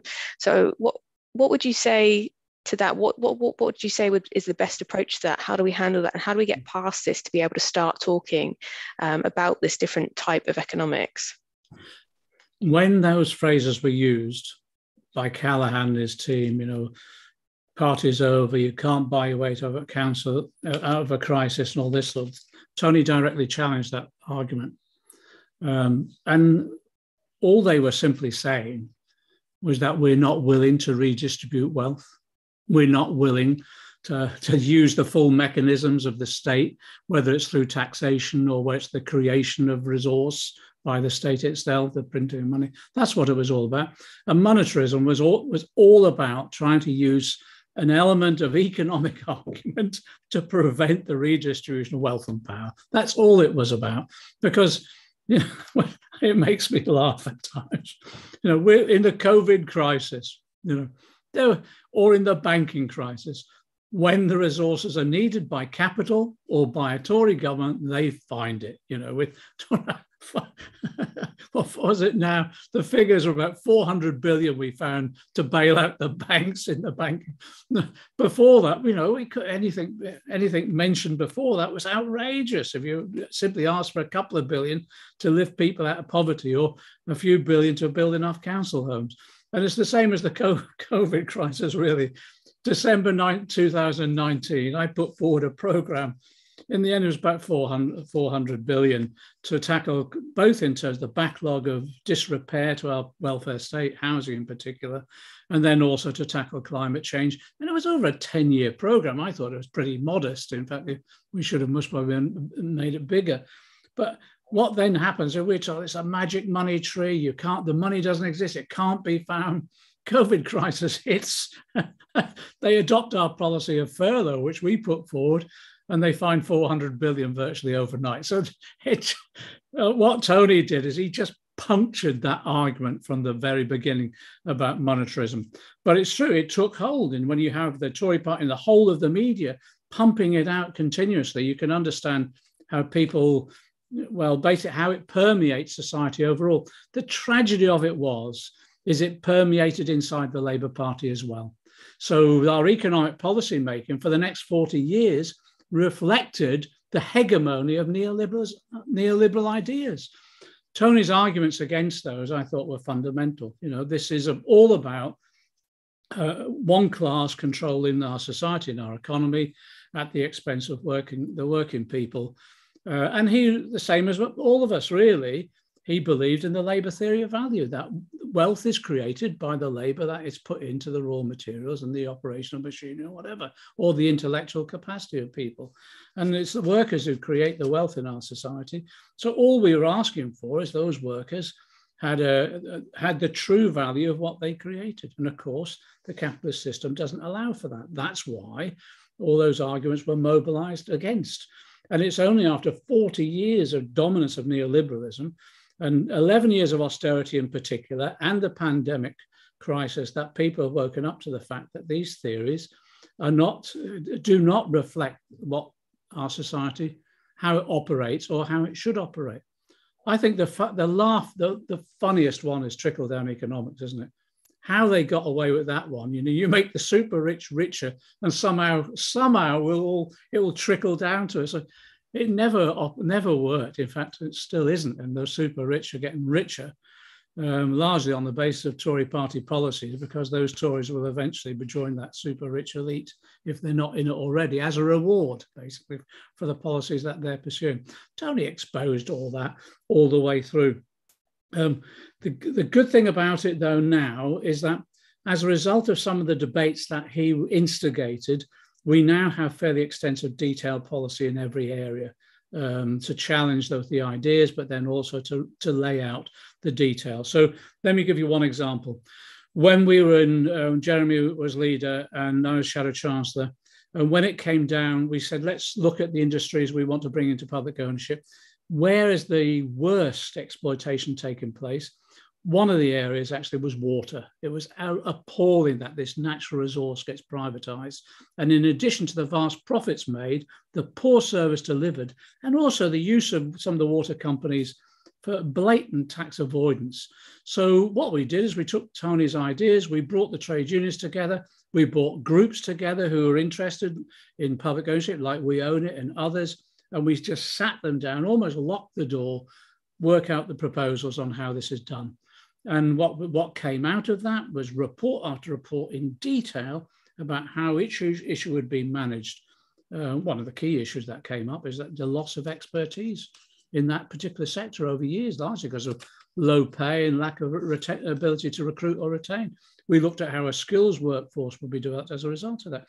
We made sure the pensions were guaranteed and protected. We made sure that consumer involvement was done in a whole range of different ways. So that's the sort of, we took Tony's ideas, some of the work he'd done in detail, then we translated it and just gave it to the people who would develop that policy. And it worked. It was just inspiration. We did one conference on alternative models of ownership, and it was absolutely terrific. Actually, even elements of the PLP who were completely opposed to what we were doing admitted that the work we did in that field was concrete and real. And some of them became converts to it, which was quite remarkable. So again, a lot of that was based upon that sort of foundation that Tony had raised, but also the spirit of what people describe as Bennism, which isn't just the eloquent articulation of ideas, it's about the detailed practical implementation in government and how you use the state effectively. Thanks, John. I had quite a few questions lined up for you, but there's absolutely loads in the chat. So I'm going to move to the ones that have been sent in, because hopefully we can cover quite a few. So thinking about, you have touched on the role of local government, but could you expand a little bit more around how local government can play a part in this, how Labour councils can kind of lead the way on this? And then also, what would you say some of the greatest difficulties would be as a minister in implementing socialist policies, and particularly thinking about the civil service, financial sector, the media, all of the layers of opposition that you'll face? How would that work, and how has that changed since Tony Benn's time? On local government, we need now a radical programme of reform and change. In Tony's day, local government had an element of autonomy that no longer exists, and it had a resource base that no longer exists. Let me explain. When I was on the GRC, I was chair of finance, so I was like the Chancellor Exchequer for London. I look back on it now like halcyon days. We had control of the rates, business rates. No controls in central government. We had control of business rates. We had control of the precept, the equivalent of the council tax. No central government controls. And I had a relationship with the City of London with a capital fund that enabled me to borrow very, very cheaply, even with the support of the Tories on the GLC.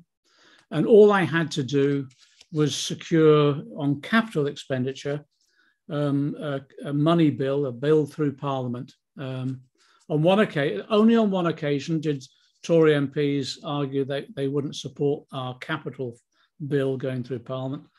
And on that basis, I introduced what I call the policy of positive discrimination, which if you don't vote for our capital bill, you won't get any capital spending in your constituency. That went down. You can imagine how that went down amongst the Tories in Parliament, and Ken got called to the bar of the House to be accounted for it and all the rest of it. Anyway, we got what we wanted. And so there, I remind people, when I used to go into the City of London and I'd speak to all these finance companies and the banks and whatever, if I was in the City of London, I used to say, look, you don't, you tell me you don't believe we're capable of managing a government, etc. I said, if it wasn't for me, you'd all be swimming at the moment, because it was the GLC, that was me as chair of finance that finished off the Thames barrier. And if it wasn't for the GLC having those resources and local government having those resources, literally half of London would be underwater at the moment. So again, it just demonstrated, one, the resources that we had and the powers that we had and the energy that we had as well, in terms of not just elected. What was interesting at the GLC, it wasn't just the elected politicians, but it was a bureaucracy that wanted to do things. And that even though they might not have agreed with us politically on lots of things, they actually accepted that we were democratically elected and they would do the job to the best of their ability. Those that didn't, we got rid of. Simple as that. So what we need in local government at the moment is, first of all, my own view, local government will not be effective unless it has its own independent source of revenue separate from central government. That's why I'm quite keen on land value taxation for use by local authorities to give them independent resourcing. In addition to that, the ability to borrow effectively at cheap rates, etc., is fundamental. They do it through the Public Works Board at the moment. There's a debt overhanging on local authorities, and I'm arguing at the moment that the government needs to introduce a policy of writing off a significant amount of that debt in the same way they did with the bad bank debt in the banking crash. In that way, local authorities would have the resources again, but I also think that they need a wider range of powers to enable them to reflect what's happening in the local community. And again, I think in that instance, it would make local authorities so much more interesting to the local community. The recognition of the role of the state would be there, and they'd be able to implement policies in their local area that is led by democratic decisions of their local community, of course, and also, I think, would transform many of the areas that people recognise are in need of investment and resourcing to deliver the public services at that local level. That's the reform I want. How do you move on as well? And remember, before Tony died, we had the first developments of community wealth building, Matty Brown up in Preston, developing the Preston model. Again, that was an exciting development based upon some of the work that we'd done at the GLC of bringing communities together, working with what are described as anchor institutions in the community wealth building model, and has been exciting because it's been done under a Tory government with limited resources. So you can see that I think there's those real potential in local government if it gets the resources and powers that they need, and if they pursue that sort of community politics development that has been, I think, very successfully brought about by the work of people like Matthew Brown and others up in Preston and others. So I think there's a real opportunity for local government. I'm worried about the democratic processes in local government. I've never been in favour of directly elected mayors. I think it puts too much power in individual hands and develops the cult of sort of personality rather than it does about the collective action of peoples and communities. And it looks as though in the Levelling Up white paper, Michael Gove is bringing forward is that we're going to have elected mayors, or governors, as he calls them, for the whole of the country. I think my own view is I think you should keep the title of governor to management of prisons rather than local authorities, to be honest. But there you are. That's the issue on local government. In terms of when you go into government, how do you deal with all the opposition that you might face, both in terms of civil service, media, etc.? Richard has said it earlier. The best resource that we have for change is the mass, the people. So you have to mobilize a movement. You have to ensure that the people understand what you're about, what your vision of society is, what your policy program is that will achieve that vision. But you include people in the development of those policies, and you develop movements around every aspect of our work, whether it be a movement supporting our policies on climate change, whether it be a movement supporting our development of public ownership on transport or wherever. And in that way, I kept saying before the last two elections, in that way, it's not us as individual politicians or a party going into government. We all go into government. One of the things that we did at County Hall, we just opened up County Hall. We just said, if you've got an idea, you want to come and develop it, we'll book you a room. And every night at County Hall, literally every room would be packed with people discussing their ideas. Some of them are completely balmy, that's it. But that's what you get. Some of them absolutely really creative. Some of them light years ahead of our time. And you think, well, this can't be. But then you hear the argument. Literally every night that was going on. So although we were elected on a manifesto, our policies were nourished by that debate. And that's what we should do in government. We should open up the doors of government, allow people to come forward with their ideas, allow them, resource them to develop them, sometimes in opposition to us if necessary, because sometimes there needs to be a bit of friction around how you develop policies. And in that way, you're building a movement in government rather than just a party in government. I've often found with regard to the civil service that in that way, you can hold the bureaucracy to account as well.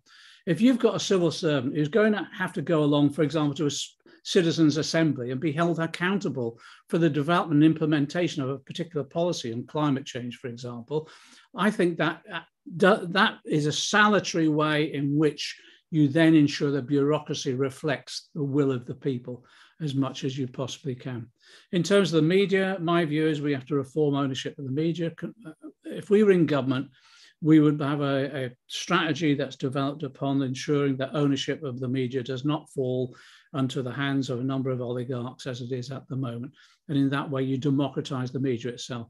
But in the meantime, to win elections, etc., the point that I make continuously, and I don't think we succeeded on it, is that you have to be professional about how you present your arguments. Yeah, we won Jeremy's leadership election because the way in which he toured around the country talking to large numbers of people, but also because we were light years ahead in the development of social media. And we did that up until 2017. Between 2017 and 2019, we lost our leading edge, particularly in the social media. And also the battering, the character assassination of Jeremy in particular, went on day after day after day. And I don't think we effectively countered that in the way we should. So some of the lessons that we've got to learn is how do we regain the leading edge role that we had in terms of new forms of media. Then also, how do we make sure we rebut the attacks much more effectively? And then, yes, in many ways, yeah, you challenge them all the time, you challenge them all the time. I used to say to our lot, look, don't shy away from going on the mainstream media, particularly the broadcast media, because if nothing else, if it's a live program, at least you'll get that 30 seconds to a minute live. They'll then doctor and edit it afterwards, but at least you've had that short period of time. And in terms of the media training, forget all that sort of standard media training of how you don't answer a question. Just go on. We media train people to answer the question. Just go on. This is what we believe in. Actually, quite proud of believing it, and this is how we're going to do it. You might disagree, but let me try and convince you. Move on like that. So I think that's a number of the lessons that we've got to learn. But we've got to lead the debate about having a truly democratic media within this country and removing it from the hands of these oligarchs who lie, who just lie.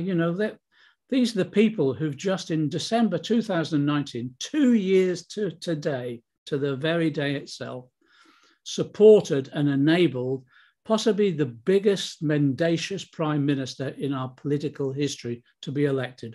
Why? Because a liar was supported by liars. That's how it happened. Thanks, John. And it was, you know, thinking back, and it's a painful day to think back really, but it was so refreshing to see politicians and MPs like yourself, like Jeremy, and I guess now, you know, those new generations of MPs coming through, going on and just speaking honestly and answering questions, and not kind of using the same performative media tactics that we'd seen for so long that people really, really don't like and distrust. So that was, yeah, it was wonderful to see. Before we wrap up, I am going to try and squeeze in two more questions. So just the first one, which fitting ahead of the next session. Tony famously argued for money to be diverted away from war, away from nuclear weapons, and to be used for other things. And also, I guess, with all of the international struggles we see going on and the sanctions imposed by the US on countries like Cuba and other socialist countries around the world, what do you think we can do about this moving forwards? And is this something we should be fighting for on the left? Tony's view on all of this, fairly fundamental, is that we should be a Pacific nation. We should be a nation that pursues peace, not war. And if you listen to some of his speeches, every time there was another military adventure by Blair or whoever, he stood up on a matter of principle. And I'll always remember that speech where he quoted the United Nations statement. It was just absolutely moving, but it reminded us all of what we're about.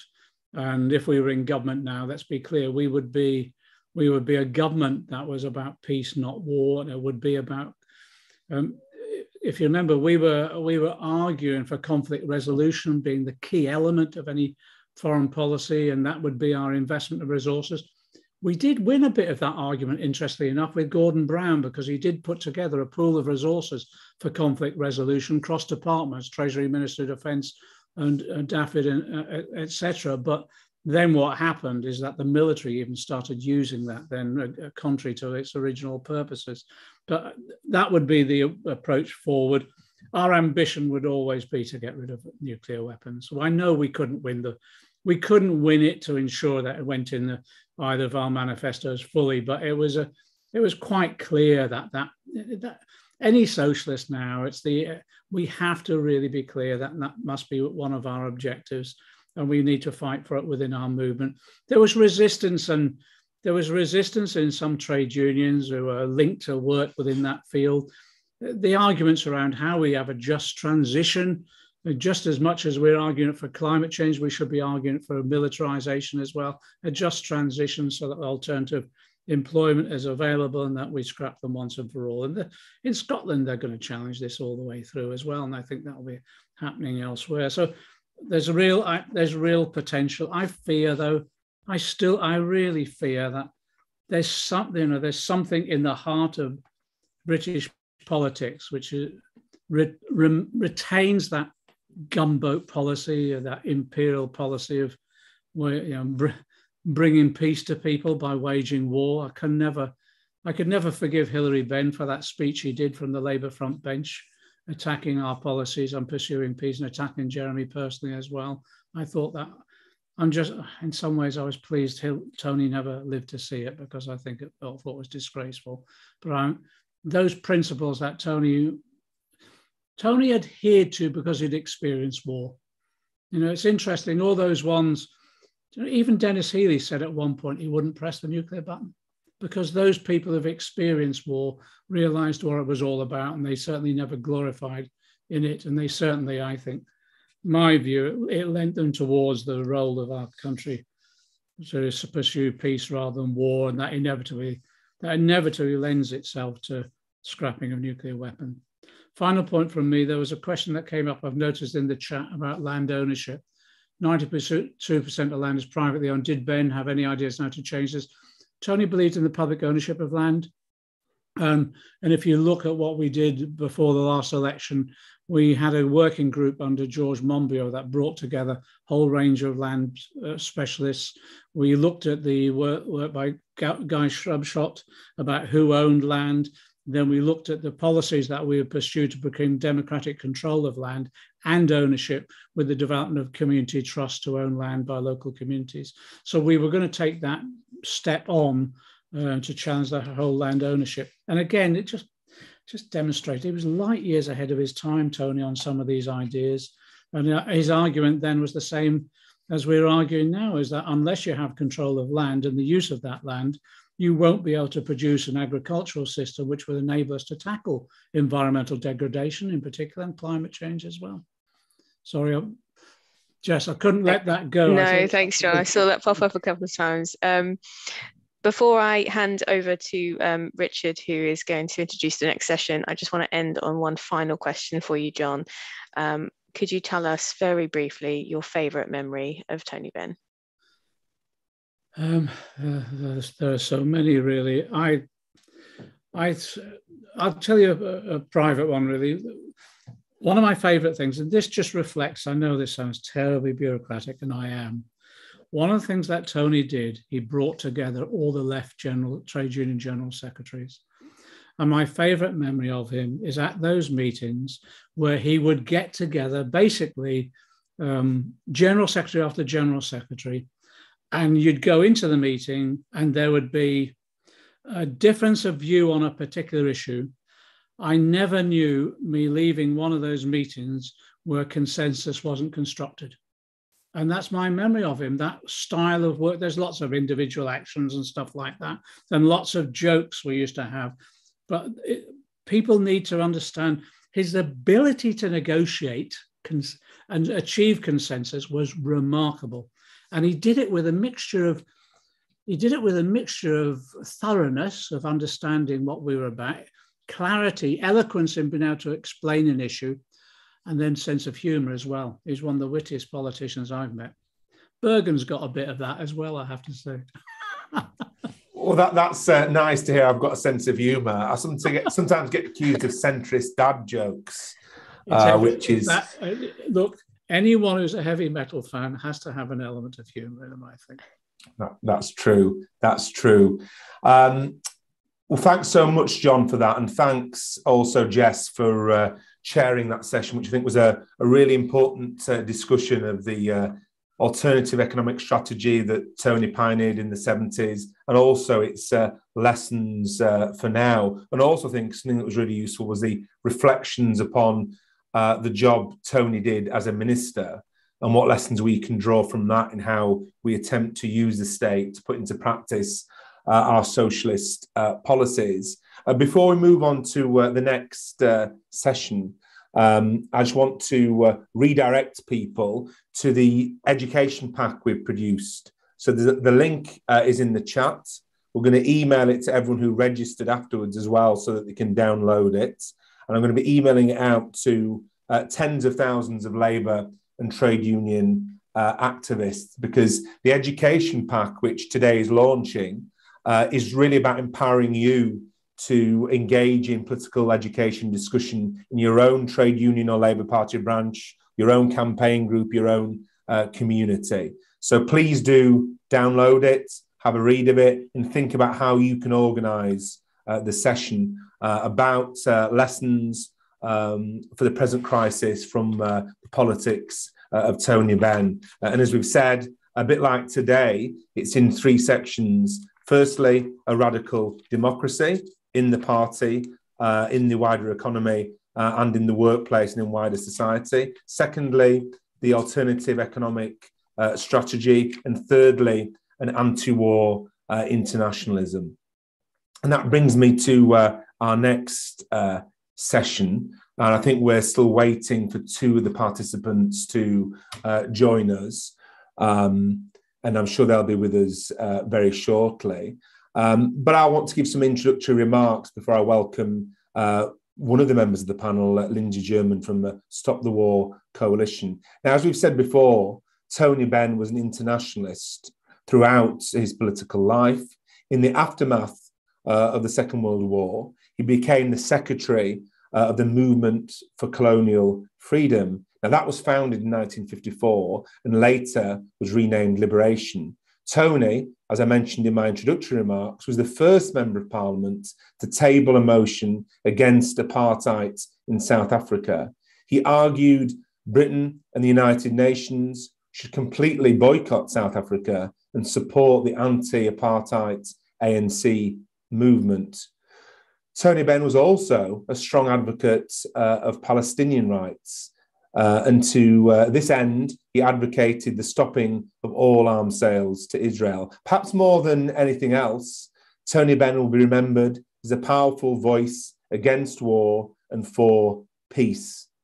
Tony was a towering figure in the anti-nuclear movement, supporting the campaign for nuclear disarmament from its very inception. And it was in February 1958, the month of CND's foundation, that Tony Benn resigned his position as one of Labour's frontbench spokespeople on defence, stating that he couldn't, and these are his words, under any circumstances, support a policy which contemplated the use of atomic weapons in war. Later in his life, Tony Benn, as I mentioned earlier, became president of the Stop the War coalition, which was formed in response to the US-led so-called war on terror. And amongst other things, the Stop the War coalition organised the 15th of February 2003 protest against the Iraq war in London, which saw over 1 million people march against the war on Iraq. Now, Tony Benn was one of the speakers that day. Then he said that day that a new political movement worldwide was being born, one that would fight not only against the war on Iraq, but one that would organise to campaign for a Palestinian state, for an end to the tens of millions dying each year of hunger, for an end for money being wasted on weapons that could go on hospitals, education and food, and on protections for the sick and the disabled, and a campaign for a world no longer dominated by the multinational corporations. All of these messages contained in Tony Benn's speech to that huge historic demonstration that day remain as relevant today as they've ever been, even more relevant actually when we look at the challenges facing us. Throughout his life, Tony Benn opposed Britain becoming an unquestioning junior partner to the USA in foreign policy and advocated for Britain to adopt an independent foreign policy based on playing a more constructive role in the development of international cooperation for peace, conflict resolution, and human rights. And so that's why one of the 3 parts of our education pack, which I hope you'll use, is on Tony Benn's anti-war internationalism. And I want to start this session by handing over to Lindsey German from the Stop the War coalition to give some opening remarks for this session on the anti-war internationalism of Tony Benn. Thanks very much, Richard. And I just say firstly, what a great pleasure it is to be here. And I think just to congratulate you on a very successful event, remembering Tony Benn, and not just remembering him as a person, but in terms of trying to get across some of the wider politics and the wider things that he stood for. I think this is incredibly important. And I wanted to talk, obviously, about his contribution to anti-war campaigning, peace campaigning, and, as you said, anti-colonial campaigning. I also want to say a couple of other things about him, which is that, firstly, he was extremely interested in history and in ideas, and he understood that these ideas were things which had to motivate activists and had to motivate socialists to do things, that we could learn the lessons of history and hopefully not make some of the mistakes that have been made in the past, and hopefully as well try to emulate some of the great struggles that we've seen in the past. And I think he had a great respect for these ideas and for the history itself. And his wife, Caroline, who was an incredibly talented political figure in her own right, wrote a very good book about Keir Hardie And I think it's very, very well worth reading for anybody who's interested in any of those kind of things. And I think when you look at Tony, that sort of politics and that commitment to history, he was always at the Levellers' Day in Burford every year to commemorate the martyrdom of three of the Leveller soldiers in Burford Church. He loved talking about the suffragettes and campaigning around the suffragettes. He did all of those sorts of things. And I think when you look particularly at questions of war and imperialism, you always have to put this in the context of who he was and what he stood for. And of course, he, as John McDonnell said shortly a little while ago in the previous session, of course, he'd directly experienced war. And his generation, the same as my parents' generation, were people who'd served in the armed forces. He was in the Air Force, who'd lived in London and other cities during the Blitz, and who knew exactly the fear of war and the terror of war that people face. So I think that was a very important part of forming him. And of course, he always quoted the UN statement about we, the people of the United Nations, having been through war, don't want any more wars again. And I think it's hard perhaps for us now to understand how strong that feeling was at the end of the war, how much people celebrated, whatever the terrible costs of the war, how much people celebrated the defeat of fascism and the bringing of peace. And he was very much part of that generation. He lost his older brother in the war. So he had direct experience, as most people did, even if they weren't affected themselves, had direct experience of loss and of injury and displacement and so on. So I think it's important to see him in that light. And that also, the other side of that was, of course, when you talk about the movement for colonial freedom, because that movement was about decolonization of countries which were still directly in the grip of the British Empire, and particularly two stand out for me. One is obviously South Africa, and that was such an important issue for my generation, but also Zimbabwe, which was Rhodesia was a British colony and then declared independence, and there were big liberation movements against the white minority regime, and there were the big movements in the Portuguese colonies at the time. All of that was a very important backdrop to politics, and it's great credit to him that he had that understanding and analysis of what went on. Now, in terms of his commitment over war and peace, as again all that generation did, they came out of a war thinking there would be peace, but the war ended with the destruction of Hiroshima and Nagasaki in August 1945, and therefore the threat of future wars was there just at the time when people were declaring peace in a war that had already cost the lives of 60 million people.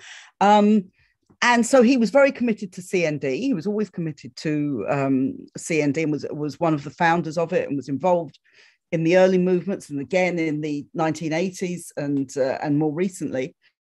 And when we formed Stop the War, which we did in 2001 after the event of 9/11, he became involved in Stop the War as well. And he became a very, very valued supporter of Stop the War. I think that he understood that you needed this kind of movement in the period of the war on terror, in the period of not just absence of peace, but also of great imperialist aggression against Iraq, against Afghanistan, against all these other countries.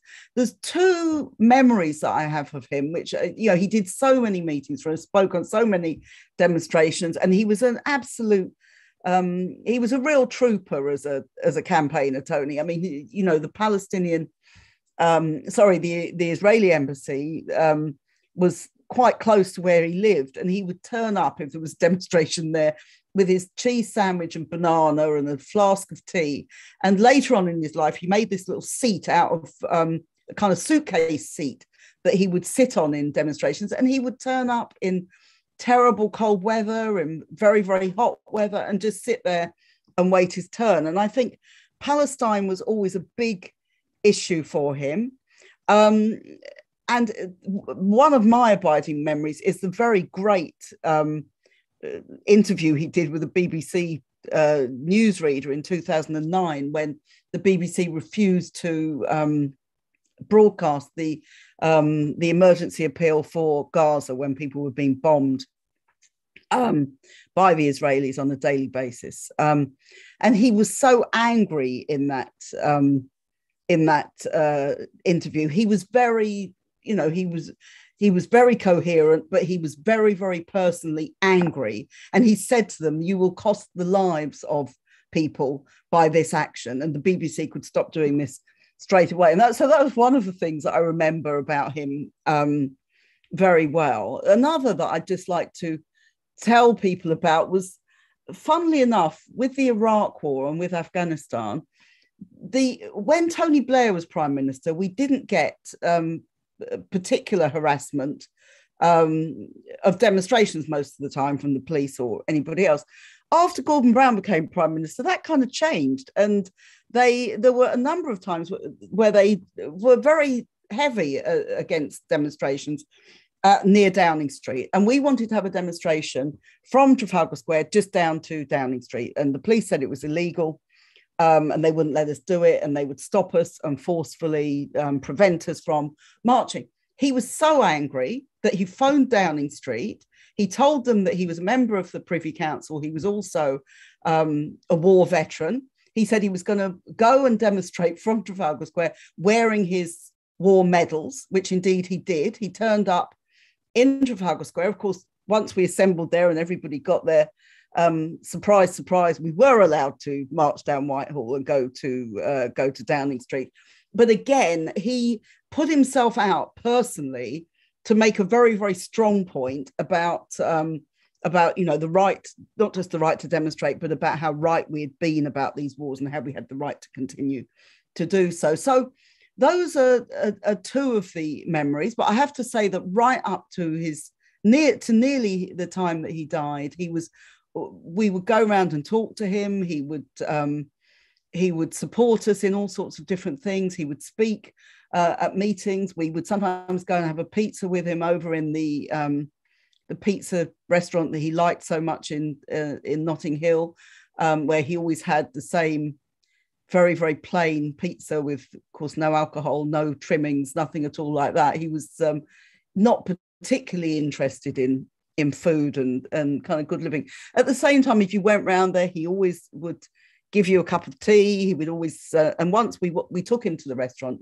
a sort of stop the war outing, and he said, "I'll come round to my house first." And he'd laid out some sort of cocktails and things, which thinking that we were all going to come to the house. So, he was very, very hospitable and very, very polite and a very, very nice man. Although I have to say he had a steel to him, and he could get very angry in the examples that I've described. And I guess you couldn't have his history without having some of that. But he was a man who was a fantastic campaigner for peace and against war. And I think we're all in his debt. I think to carry on his memory in this direction that you're doing, Richard, is so important, because the great thing that Tony Benn can contribute to us and to people who are socialists and activists today is to really look at his example. And he always said, he said that you didn't always win in these things, but it was important to campaign. He and Caroline both used to talk about the quote from William Morris that people fight for something and then they get in, it isn't what they seem, and then you have to start to campaign for it all over again. That kind of argument. He was somebody who I think, by his commitment and his activity and his politics, which were very strong, was an amazing influence, and somebody that we can have as part of our movement and look to as part of our movement with great pride and affection. And certainly that's how I remember him. And I think carrying on that tradition is so important for us. Thanks very much, Lindsey. And it's great that we've got you here as the convener of the Stop the War coalition, which obviously still exists, still is doing important work. And I'm sure that Tony would be very proud of the work that it's doing now and would be part of it still if we were around today. So thanks for your reflections on working with Tony Benn at the Stop the War Coalition and on his his wider anti-war, internationalist, anti-imperialist politics. We'll come back to you, Lindsey, with questions from the participants later, but now I'm going to turn to the former leader of our party, somebody who worked very closely with Tony Benn over many decades on anti-war internationalist campaigns and on many other issues, to talk about the importance of Tony Benn's anti-war internationalism, Jeremy Corbyn.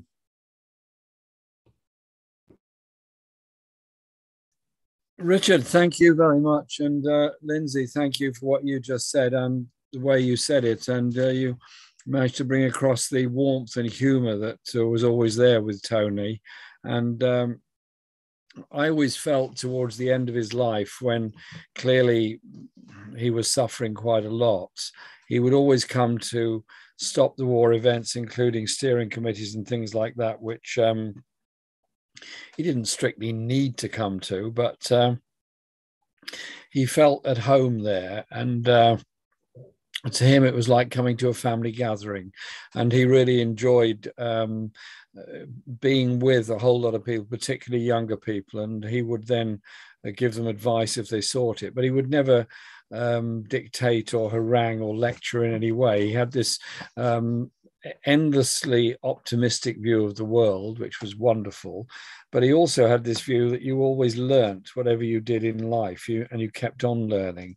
And I think that is the message of Tony. You have to have an open mind and an open heart to people and the struggles that they're going through. And I went to many places with Tony, and there's many I can remember. I'll give you one example. We went to Belfast for the one of those courts that didn't have a jury of any sort, and so Tony and I turned up to observe the trial that was going on down below, where there was some people in the dock, and there were lawyers for both sides, but the jury box was empty. We went to the public gallery, which was separated from the court by a glass screen, but so many people had been in the court public area unable to see the court properly through the glass screen, because so many people had scratched remarks on it or slogans and all sorts of things. So you couldn't really see anything, and you couldn't really hear very much either. And so one of the court attendants then came up to the gallery and said to Tony and I, would we like to sit in the well of the court to observe what was going on? And so we said, well, that'd be very nice, but can everybody do that? And he said, no. So we get down into the court, we're taken in there, and we look around and there's no seats. At which point the court usher then directs us into the jury box. So Tony and I sat in the jury box of a juryless trial, and the barristers of the defence immediately said they were delighted that at last a jury had been impanelled. It was an unusually small one, but they were very happy with its content. And so the jury was Tony and I in this court observing this trial. And then when it had finished, we were talking to the families of those people that had been or still on trial when it finished for the lunch break.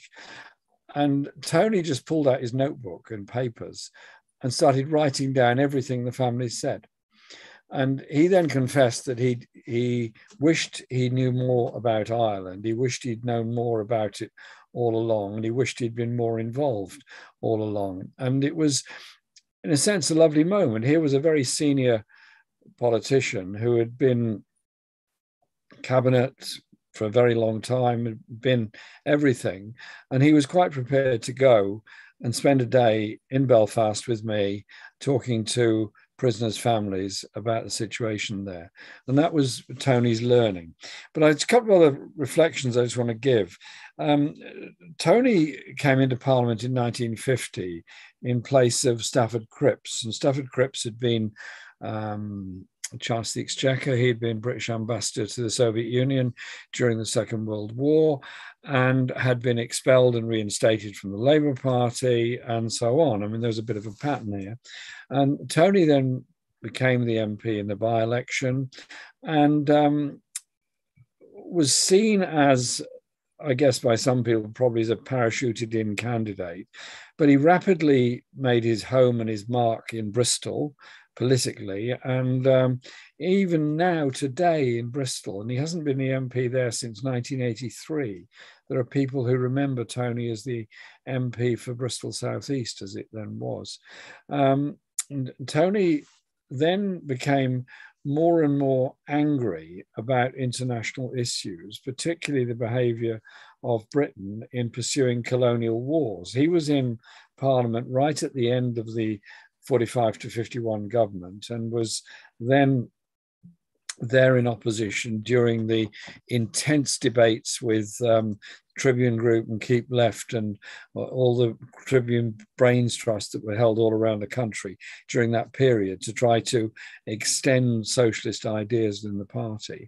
But Tony took up the cause of the people of Kenya and the abominable abuse that they had suffered by the hands of the British Army. And so Tony was in Parliament speaking up, along with, it must be said, Barbara Castle, Leslie Hale, and a number of others.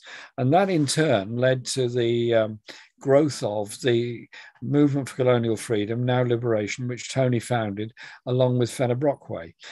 So Tony was in from the very, very beginning at the development of a anti-colonial solidarity movement in Britain. And remember, by 1954, when Liberation was being founded, the only British colonies that had gained their independence was India, which were then divided into Pakistan and later Bangladesh, and also, of course, Sri Lanka and then Burma, now Myanmar.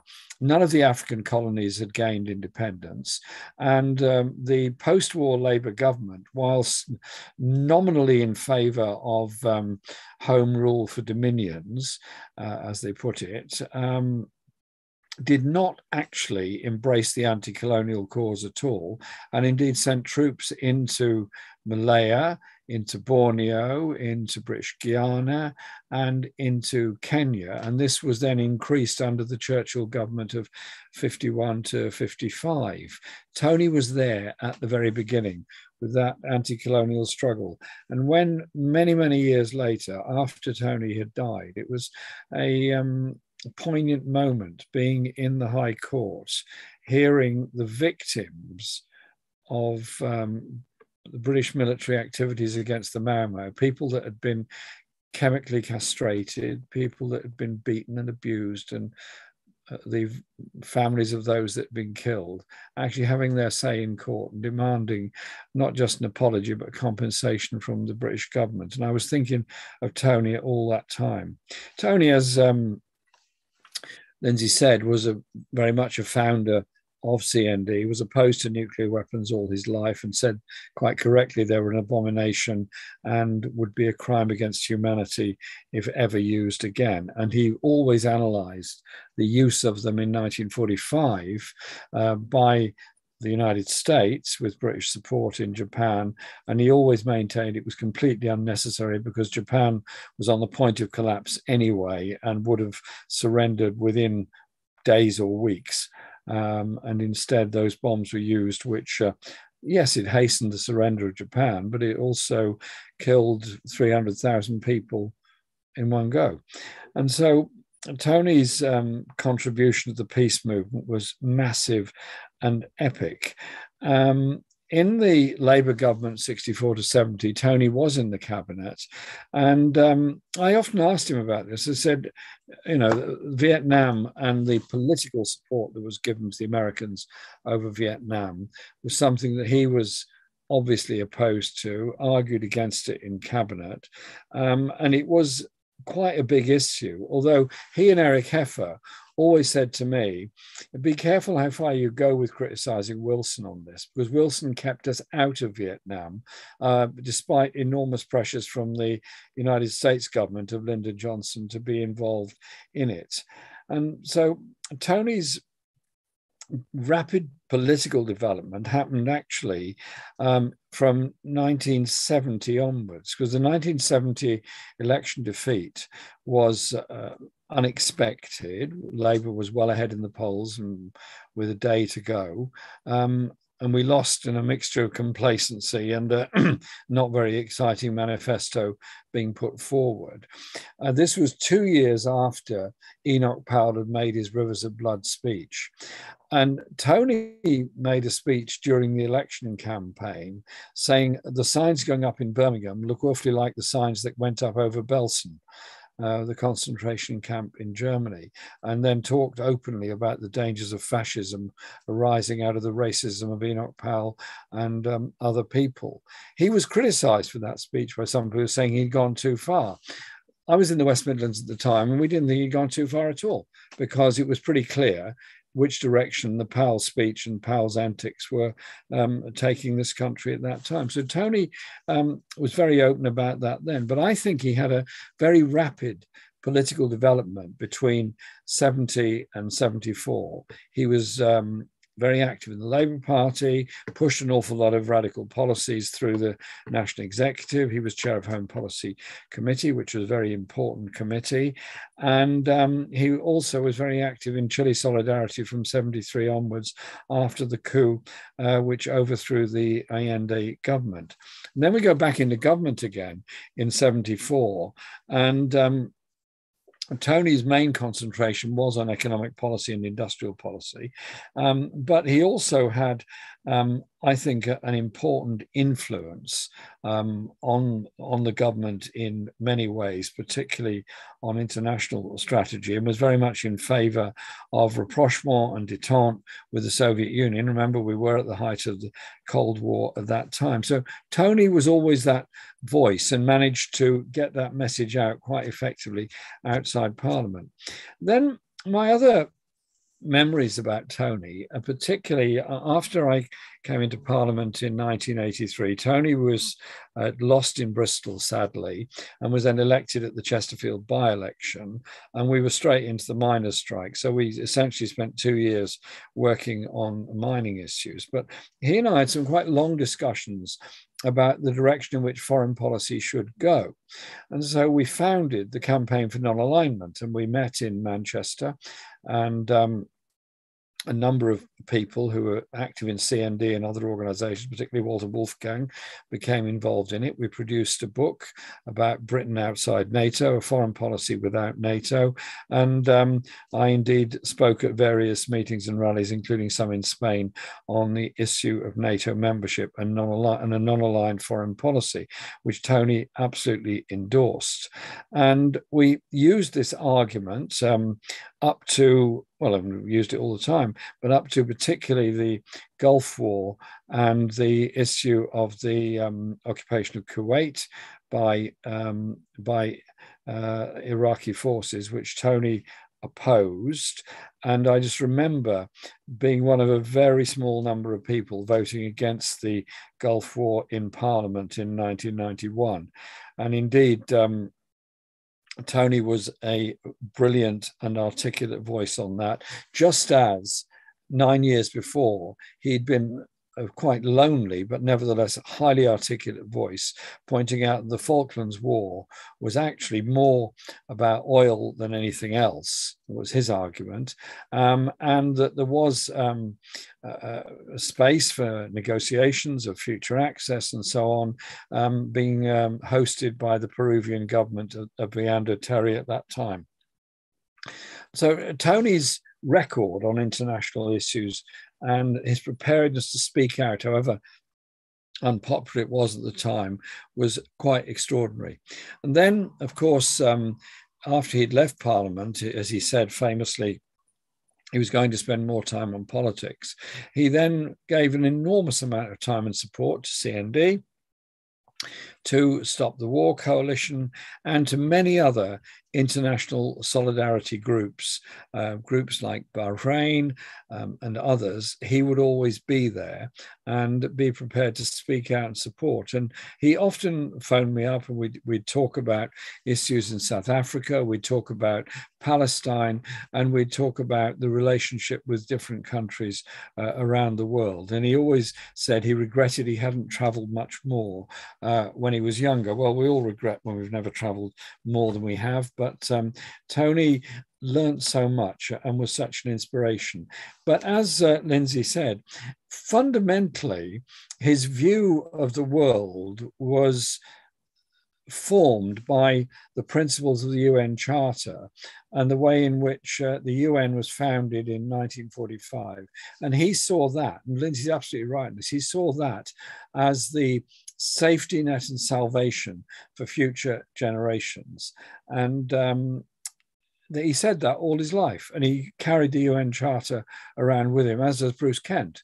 And they would often talk about this and the issues surrounding that. So Tony had a wonderfully internationalist view of the world, one of solidarity, one of support for people, and one of trying to understand how conflicts came about and that sense of history that went with it. And so he and Fenner Brockway did us a great service in the 1950s by founding Liberation, or then called Movement for Colonial Freedom, which was such an important voice at that time. And now I hope will become an even more important voice in the future, because we absolutely need that sense of internationalism.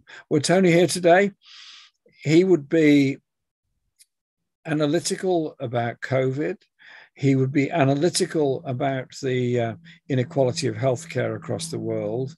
He'd be very positive about the electoral success of Evo Morales and Mas in Bolivia, where now President Arce has taken over. And he would be very optimistic that Chile will finally turn its back forever on the Pinochet years by electing a left president in a week's time, we hope. So Tony would be relentlessly optimistic, as he always was, but always giving space and inspiration to others. And I just think we should learn from his example. Had he been around, or rather had social media been around in the 1940s and 1950s, imagine how much greater his reach would have been.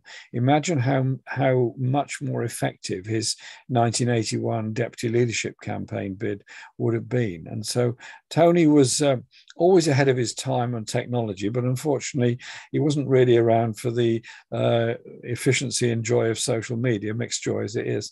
But I think we all owe Tony a massive debt. But above all, it was that relentless sense of optimism and determination. That's what moved me with Tony. Thanks so much, Jeremy, for that useful insight, and also into the applicability of Tony Benn's internationalist analyses for the challenges that we face today. I've got a few questions that have come in, so keep them coming in. I'm going to start by asking one of these to Lindsey. What do you think, Lindsey, that Tony Benn's vision for an independent foreign policy would look like today? Well, I think he would be horrified at two developments that we've seen. One is the expansion of NATO, particularly across Eastern Europe, and this is leading to possible future conflict between Russia and the EU and other NATO forces. I think he'd be very alarmed by that, because he would see that as moving in the opposite direction. And it's always been said that when Germany was reunified, it was always said that the promise that was given to Gorbachev at the time was that NATO wouldn't expand eastwards. Now, it has expanded right up to the Russian border, and it wants to expand to Ukraine and Georgia. It would be very, very serious.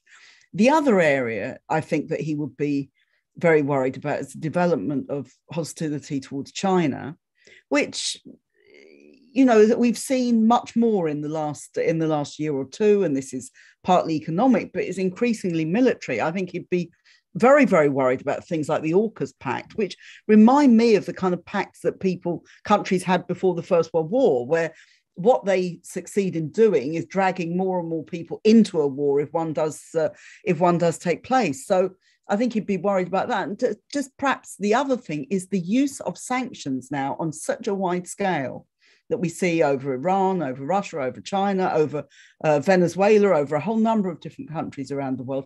This is economic war, which is being waged on a whole number of countries. And it's a proxy and probably a prelude in some cases for war. So I think he would want to break with all those kind of ideas and say, look, there are real differences that have to be resolved. There are real problems in the world. Nobody is denying that, but you cannot do it by military escalation. I think that would be his fundamental point here.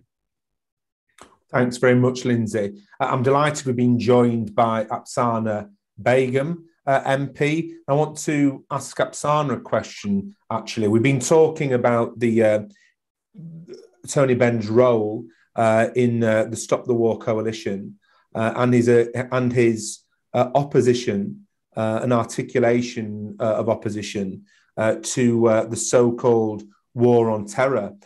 Could you kind of share with us your reflections on the importance of the campaign against the so-called war on terror and the importance of the Stop the War coalition and Tony Benn's role within that from your perspective? I mean, I think, well, thank you, Richard, for that question. It's a pleasure to be able to join you all today. And I think it's important for lots of different reasons. I mean, what we saw with the Iraq war was a mass mobilization of people campaigning and coming out on the streets against the decision to go to war in our names. And I think for me, what really has been important in terms of Tony's contribution to politics and organizing is actually the basis of all of our activity and our actions should be rooted in democracy. And I think that's really what sums up, I think, what Tony Benn really contributed to politics. It was really going back to actually what power do people have, where do they get from, all those crucial questions that he ensured that we ask. But I think in terms of particularly those years with the war on terror, I mean, we saw so many pieces of legislation that were specifically targeting particular communities, and the war on terror legislation particularly had such a big impact on communities such as the Muslim community, and the way in which we were viewed through the lens of suspicion, and the ways in which we saw our own civil liberties be challenged. And I think it's relevant to also think about that era, but also compared to where we are right now. And when we think about anti-war internationalism, I mean, opposing policies from governments, governments such as those that in our country is as important as opposing similar policies and the similar ways in which other governments behave as well. And, we see oppression and injustices in different parts of the world, and we see laws being passed in different parts of the world, which are subjecting communities to harm. And I think that's what's also important about those laws that we saw, those pieces of legislation that we saw passed by Labour and Conservative governments in the last 20 years, but also the importance of pushing back and fighting against it, just as we do against oppression and injustices in places such as India, in Kashmir, and all the other places where we need to ensure that we extend internationalist solidarity. Well, thanks very much, Apsana. I've got a question here for Jeremy, which is that we know that Tony Benn was an opponent of the war crimes exposed by Julian Assange. How do you think, Jeremy, that Tony Benn would have responded to the case for extradition against Julian Assange? You muted, sorry, Jeremy. Get so excited you speak to a blank screen. Yes, he would have been outside Belmarsh with Diane and you and me. He'd have been outside the High Court with us. He would have been doing what we're all doing, expressing solidarity with Julian Assange. Julian Assange is basically a whistleblower that's told the world the truth, and it's a very inconvenient and uncomfortable truth for the powers that be in the United States and in Britain. If he were a whistleblower of the same importance based in China or Russia, he'd be hailed by the West as being a salvation, because he's exposed the truth about particularly what the United States has done in various places around the world. Then he was been denigrated and condemned by everybody. And as Lindsey just pointed out in the chat, he spoke at a Stop the War Coalition meeting. I'm just remembering that, in support of Julian Assange. And so I'm very confident what position he would adopt on that. Interestingly, when I raised the question of Julian Assange with Boris Johnson during Prime Minister's question time in 2020, Johnson himself admitted that the extradition arrangements with the USA were, in his words, lopsided. Interesting choice of words for a prime minister to take. I hoped that was going to be the start of a reconsideration of the extradition arrangements between Britain and the USA. But ultimately, the decision will come down to a combination of courts and the Home Secretary. We had a setback with the President Biden's appeal being granted, but that's not the reason to give up. That's the reason to absolutely redouble all our efforts at the moment. Julian Assange has told the world a lot of very inconvenient truths about the cost and the effect of untrammeled power around the world on the human rights of a lot of very vulnerable people. Thanks very much, Jeremy. I don't know if Lindsey wants to add to that, because she obviously was at the meetings.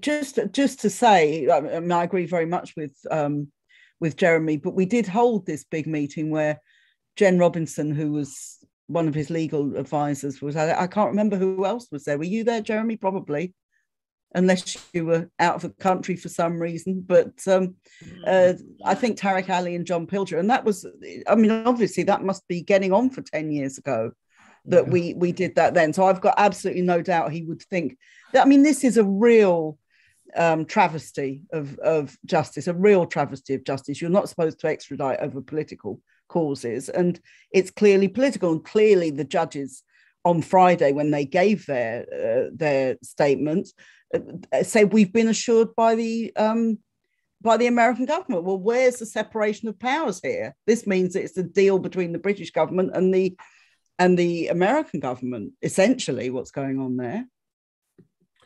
Thanks, Lindsey. And a question now for Apsana. Tony Benn was a passionate campaigner for justice for the Palestinian people. And I know that he'd have been campaigning night and day to get a Labour government to do so many things in our country, but also he'd have taken great hope from the fact that if we'd have won the election in 2019, Jeremy as Prime Minister, his government would have immediately recognised the state of Palestine.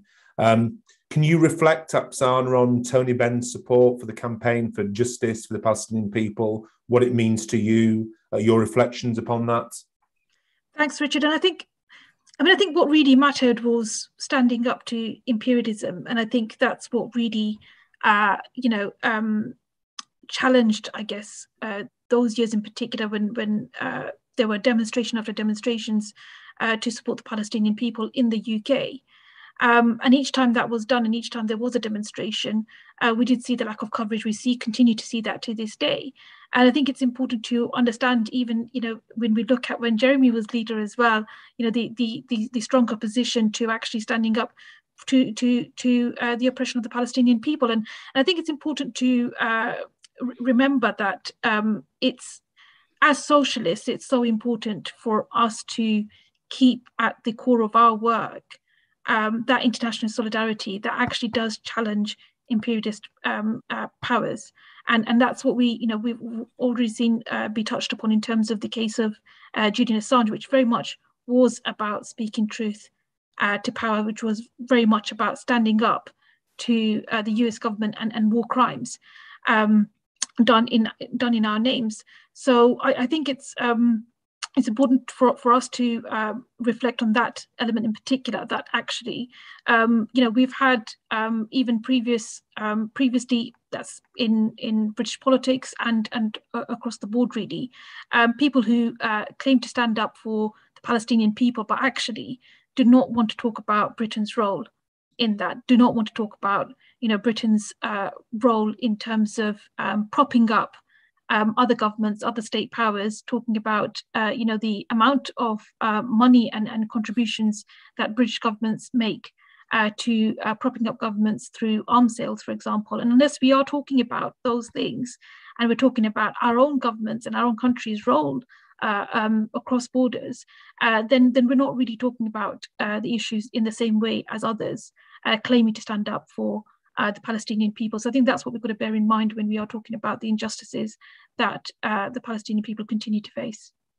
Thank you. I mean, one thing that strikes me, considering and reflecting upon Tony Benn's decades of political activity, was the fact that whether it be a trade union demonstration, a demonstration against racism, a demonstration against war, a demonstration for nuclear disarmament, Tony Benn was always on those demonstrations, taking part in the mass movement. So as we today struggle against the draconian police crime courts and sentencing bill, it just makes me think how Tony Benn emphasised the right to protest, the importance to our political process of saying, no, this isn't okay.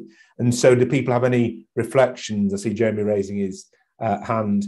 Any reflections on the importance of maintaining and defending our right to fight back against unpopular and unjust policies through protest? Jeremy? Well, you have to do things in order to assert that right. We used to have the sessional orders passed at the beginning of every parliamentary session saying you can't have any demonstrations within a mile of Westminster while the House is in session. We challenged that during the time Pinochet was under house arrest in Britain. El Piquete, the picket, put 7,000 crosses in the ground in Parliament Square and illuminated them and had a meeting there. And the police didn't do anything about it. That set the precedent for demonstrations in Parliament Square. Lindsey was talking about the right to protest when Tony sort of went up to Trafalgar Square and just said, I'm here, arrest me if you will. When we were, Lindsey and I and Chris and John and others were organising the 2003 big demonstration, 2 weeks before it, I got a call from Tessa Jowd, who was then Culture Secretary. Lindsay's smiling at this one. She phoned me up one Saturday night and said, I'm really pleased the demonstration's going so well, which made me slightly suspicious, but I'm not sure she was that pleased about it. She said, but we've arranged for it to be held in Battersea Park because you can't use Hyde Park because you'll damage the grass. So I said, well, I'm sure Battersea Park is absolutely fine. And if you want to go to Battersea Park on that day, that's fine. But we're going to be in Hyde Park. And if you're really concerned about the grass, then I'm sure we can find enough volunteers to reseed the whole of Hyde Park, if that's your concern. But to Hyde Park, we're going. They then said, could they think about this? They then came back and said, you can have the demonstration in Pall Mall in front of Buckingham Palace, which actually had its attractions. The idea of stop the war banners all in front of Buckingham Palace being beamed around the world was quite an attractive idea, but we still said no and just said, well, they said, what's going to happen? We said, well, I just said, well, we're going to Hyde Park. End of. And then miraculously the next day, the Royal Parks Police phone up to say, can they talk to us about the arrangements of the rally being held in Hyde Park? Sometimes you just have to assert yourself. And 1 million people on the streets is quite a big assertion. This is going to happen over this policing demonstration thing if it goes through. But it should not go through. It's outrageous that we are just legally trying to limit protest. Anywhere else in the world, this would be condemned, and it should be condemned here. Lindsey, as one of the people who organised the biggest demonstration in British history on the 15th of February 2003 against the Iraq war, what are your reflections on this? Well, just to go back to that time, people were outraged that they were trying to do this. They tried at one point to say you can have the Millennium Dome as the venue for the demonstration. And we said, look, Michael Foot, who was by then very old, said that he would march on the railings of Hyde Park himself and we'd tear them down, which was actually something that Karl Marx was involved in the 19th century when they had demonstrations over the various reform bills. So we had a huge movement around it, and we had to go. I remember this very well. It didn't involve Tony, but we had to go. They have these little houses in Hyde Park that are kind of where they run the operation from. And we had this very high-powered meeting with all sorts of police and Hyde Park authorities and all this there. And we just said, well, we're not going anywhere else. And I've only had this happen to me a few times in my life, but they then say, after about an hour of this, then say, can you give us 10 minutes? And they go off somewhere and obviously phone somebody. And then they come back and say, okay, you can have it. And the same happened when George Bush came. So I think the key thing is, as Jeremy said, keep protesting is the way that you defend protest. But we've also got to say what this government is doing is trying to stop protests of any sort. And it is a very dangerous thing. It's a denial of our liberties. And we just have to say we're not going to take it. So obviously people like yourselves are going to do what you can in Parliament, and hopefully, you know, you'll get a few things altered from it. But the crucial thing is we have to oppose it before it happens. But then once it's happened, we have to say we are not accepting this. And the truth is, when you don't accept it, half the time, actually, this reminds me of something that Tony Benn used to say very famously. He said, the strongest word in the English language is no, because if you say no, then your opponents have to go away and think what they're going to do about it. And it's absolutely right. So we'll definitely be saying no to any restrictions on our protests. Wonderful. I've got a final question for a quick answer from all three of you, Apsana, Lindsey, and then Jeremy. It's a really interesting question.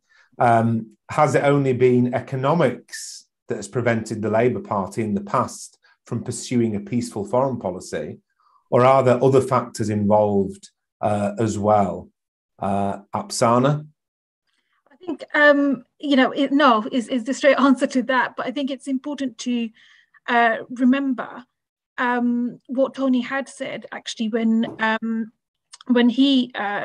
were many people blaming Labour's lack of electoral success in the 80s, and he, Tony Benn was sort of a totem for those who rejected shifts to the right. And obviously those, the reforms that came after, and I'm talking specifically about the Labour Party here, which were eventually continued and completed by Tony Blair. And Tony himself said, we're not here just to manage capitalism, but to change society and to define its finer values. I think he couldn't have put it more succinctly than that for the rest of us who have since come through and are trying to challenge all the different various forms of capitalism, not just in terms of the economic sphere, but in other spheres as well. So that's, I think, something for us all to think about. Lindsey, was it just about economics, or were there other considerations as well? I think that, and Tony represents kind of this in a way. There are two sort of strands within Labour. Well, Tony and Jeremy very much represent one strand of it, which is opposition to war, opposition to empire and to colonialism and all this sort of thing. We know as well there is another strand within Labour, and we've seen it unfortunately too frequently, which is very committed to British imperialism, which is very committed to the so-called nuclear deterrent, which is very committed to arms spending. And if you look at the Attlee government, although the Attlee government did, lots of very, very good things, particularly domestically, its foreign policy was less, was much more conservative and much more supportive of empire than you might expect looking at its domestic policy. So I think there is this real division there. And I think we've got to accentuate the people who are opposing this kind of thing. And I think, it goes through it's quite a divide within Labour, as I'm sure I don't need to explain to anybody here, and Jeremy in particular, who's witnessed and experienced a lot of this, and I think with Keir Starmer, unfortunately, you're going to get more of this. The fact that they support interventions in wars. The fact that people referred earlier to John McDonnell, I think, to the Hilary Benn speech, which is a shocking speech, really, at every kind of level. I think this tells you there are these two sides. So it's about more than economics. It isn't just economics. It's a political issue as well, and it's one that we have to deal with. And you know, people always say stick to domestic policies because foreign policies are more controversial. But, you know, foreign policy is domestic policy in this country. We're the inheritors of the biggest empire in the world, and we have to take some responsibility for that and have some honesty about that as well. I think that's correct. And the importance, as you say, there are two strands within the Labour Party when it comes to foreign policy and international considerations. And that's why social movements, of which Tony Benn was such a part, are so important, because they help to make the case, even when there's a Labour government, for the policy to be one based upon peace and conflict resolution and human rights, rather than supporting any war that the United States proposes. Jeremy, you'll know how these things are characterised. People who support war and bombings, they're the moderates in Parliament, and the people who oppose wars, the untrustworthy extremists. So would you like to reflect upon that? Well, in 2 days, I was condemned by the Daily Telegraph as putting Britain at risk because I was not prepared to use nuclear weapons. And the following day, I was condemned for putting Britain at risk because I would have my hands on a nuclear button. It can't be both. And it's this strange idea that somehow you're a moderate if you want to expand military activities and go to war around the world and export arms to dodgy regimes. And you're an extremist if you oppose war and want to bring about peace, justice, democracy, and human rights, because, of course, that threatens the economic power of people to exploit companies to exploit oil and other natural resources. So, yes, there is an economic link. This is a very interesting question. There isn't time to give it the answer it really deserves. Can I just give you 2 minutes, if I may, Richard? Can you indulge me for 2 minutes? Happy to indulge you for more than 2 minutes, Jeremy. Well, I'm worried about your time. If you look above my head, you'll see a mug with a face on it of a bearded man. The previous bearded leader of the Labour Party was Keir Hardie. He was a genuine internationalist who in 1907 went on a world tour to the United States, to South Africa, to India, and other colonies as they were then as well, and had a genuine internationalism about him. And the socialist movement across Europe was convulsed in a debate about the need for workers' unity in the face of the then obvious rush towards rearmament and a European war, essentially between Germany and Britain and France. And that international movement was very strong indeed. And then in 1914, when the war broke out, Keir Hardie opposed the war from the front bench in Parliament, having spoken the previous day in Trafalgar Square against it. And he was heckled by Labour MPs behind him who sung the national anthem to try and drown him out. And that was the fault line in the Labour Party at that time over the First World War. And whilst Keir Hardie continued to oppose the war, and indeed toured the country opposing the war, he died a year later of a heart attack, I think it was, but it was a heart attack. But he was essentially destroyed and defeated by the way in which the Labour movement had become proponents of recruitment and sending people to their deaths in the First World War. So there was that very fundamental difference. And in the 1920s, there was again a huge debate about empire preference and inclusion of colonies or independence for colonies. And there was a quite strong paternal movement in the Labour Party of saying that we should promote sealed trade arrangements between Britain and the colonies, and we should keep the colonies more or less as they are and eventually allow self-government to development. Incredibly patronising nonsense, but it was a very powerful voice within the party. Then we move on to the run up to the Second World War. George Lansbury, pacifist, totally genuine internationalist, was drummed out of the leadership of the Labour Party by very strong voices led by Ernie Bevin.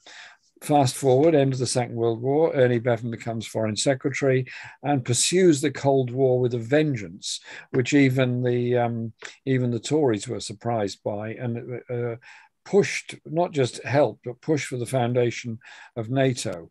And the Labour government, as Lindsey quite correctly said, did amazing things in the UK. It really did. National Health Service, council housing, Town and Country Planning Act, so many things, amazing things. Internationally, whilst India did gain its independence through partition, and Pakistan was formed, then later that split into becoming Bangladesh and Pakistan, it pursued a foreign policy, which was one of continuing colonial wars, as I said earlier. And Attlee, in secret, managed to spend £200 million then on developing secretly Britain's own nuclear deterrent, which even Churchill didn't know about.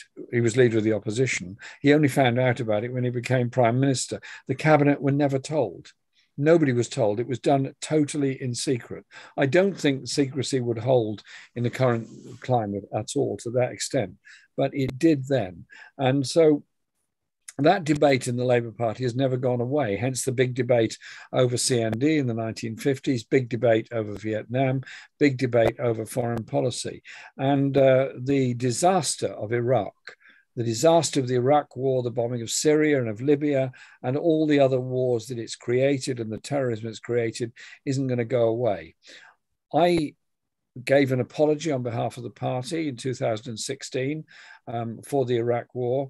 And that was the day I was put under the most pressure and abuse by everybody.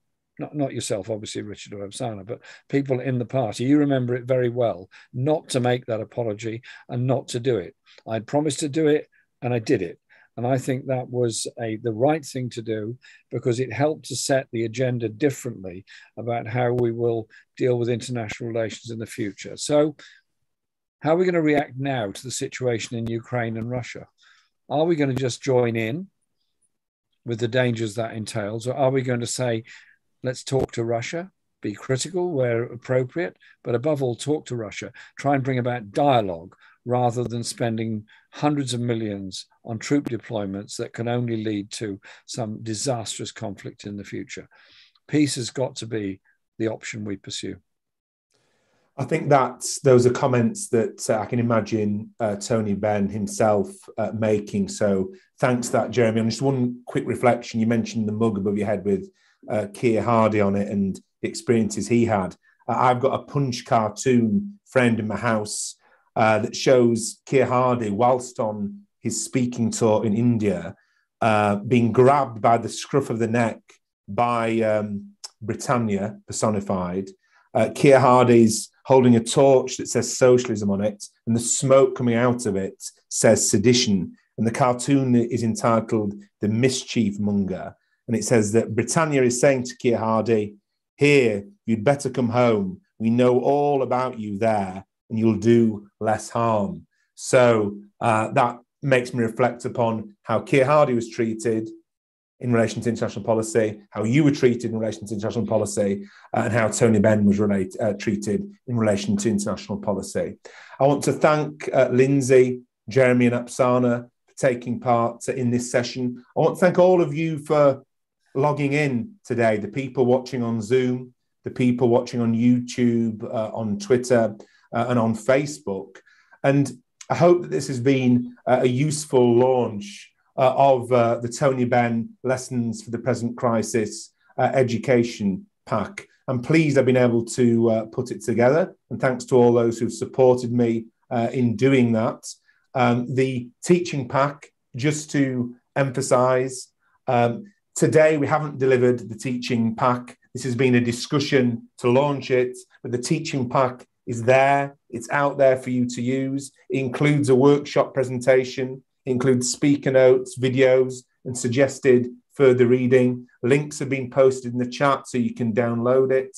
I'm going to ensure it's sent to everyone registered today. And as I said at the beginning of this session, I'm going to be circulating it amongst tens of thousands of Labour members, trade unionists, and social justice campaigners. It's about empowering you to deliver political education and facilitate political discussion in your area, in your Labour Party branch, in your trade union branch, in your Stop the War branch, in your community events. I think it's been 3 fantastic sessions today with Rachel Garnham, on democracy and Tony Benn's wider influence, with John McDonnell and Jess Barnard on Tony Benn's alternative economic strategy, and of course with Jeremy, Apsana and Lindsey on Tony Benn's anti-war internationalism. If people can donate a small amount, if they're able to do so during these tough times, that would be great. The links are there, and that will enable us to roll out our next education package, which we hope to be on Sylvia Pankhurst, a great fighter for women's rights, socialism, trade unionism, and against fascism. And just to be clear, our aim is to mark International Women's Day with rolling out an education pack in relation to Sylvia Pankhurst. So thanks to all of you. Political education is so important because it empowers us to not only learn the lessons of history, but to analyse the challenges we face today and the arguments and analyses of Tony Benn in relation to democracy, the economy, anti-war internationalism are sadly more important than ever when we look at the huge dangers and the huge challenges our world and our society face. So thanks to everyone for taking part and being here. Please go out and organise these workshops in your area. It's in your hands now. It's for you to do. It's about empowering you. So let's get to it.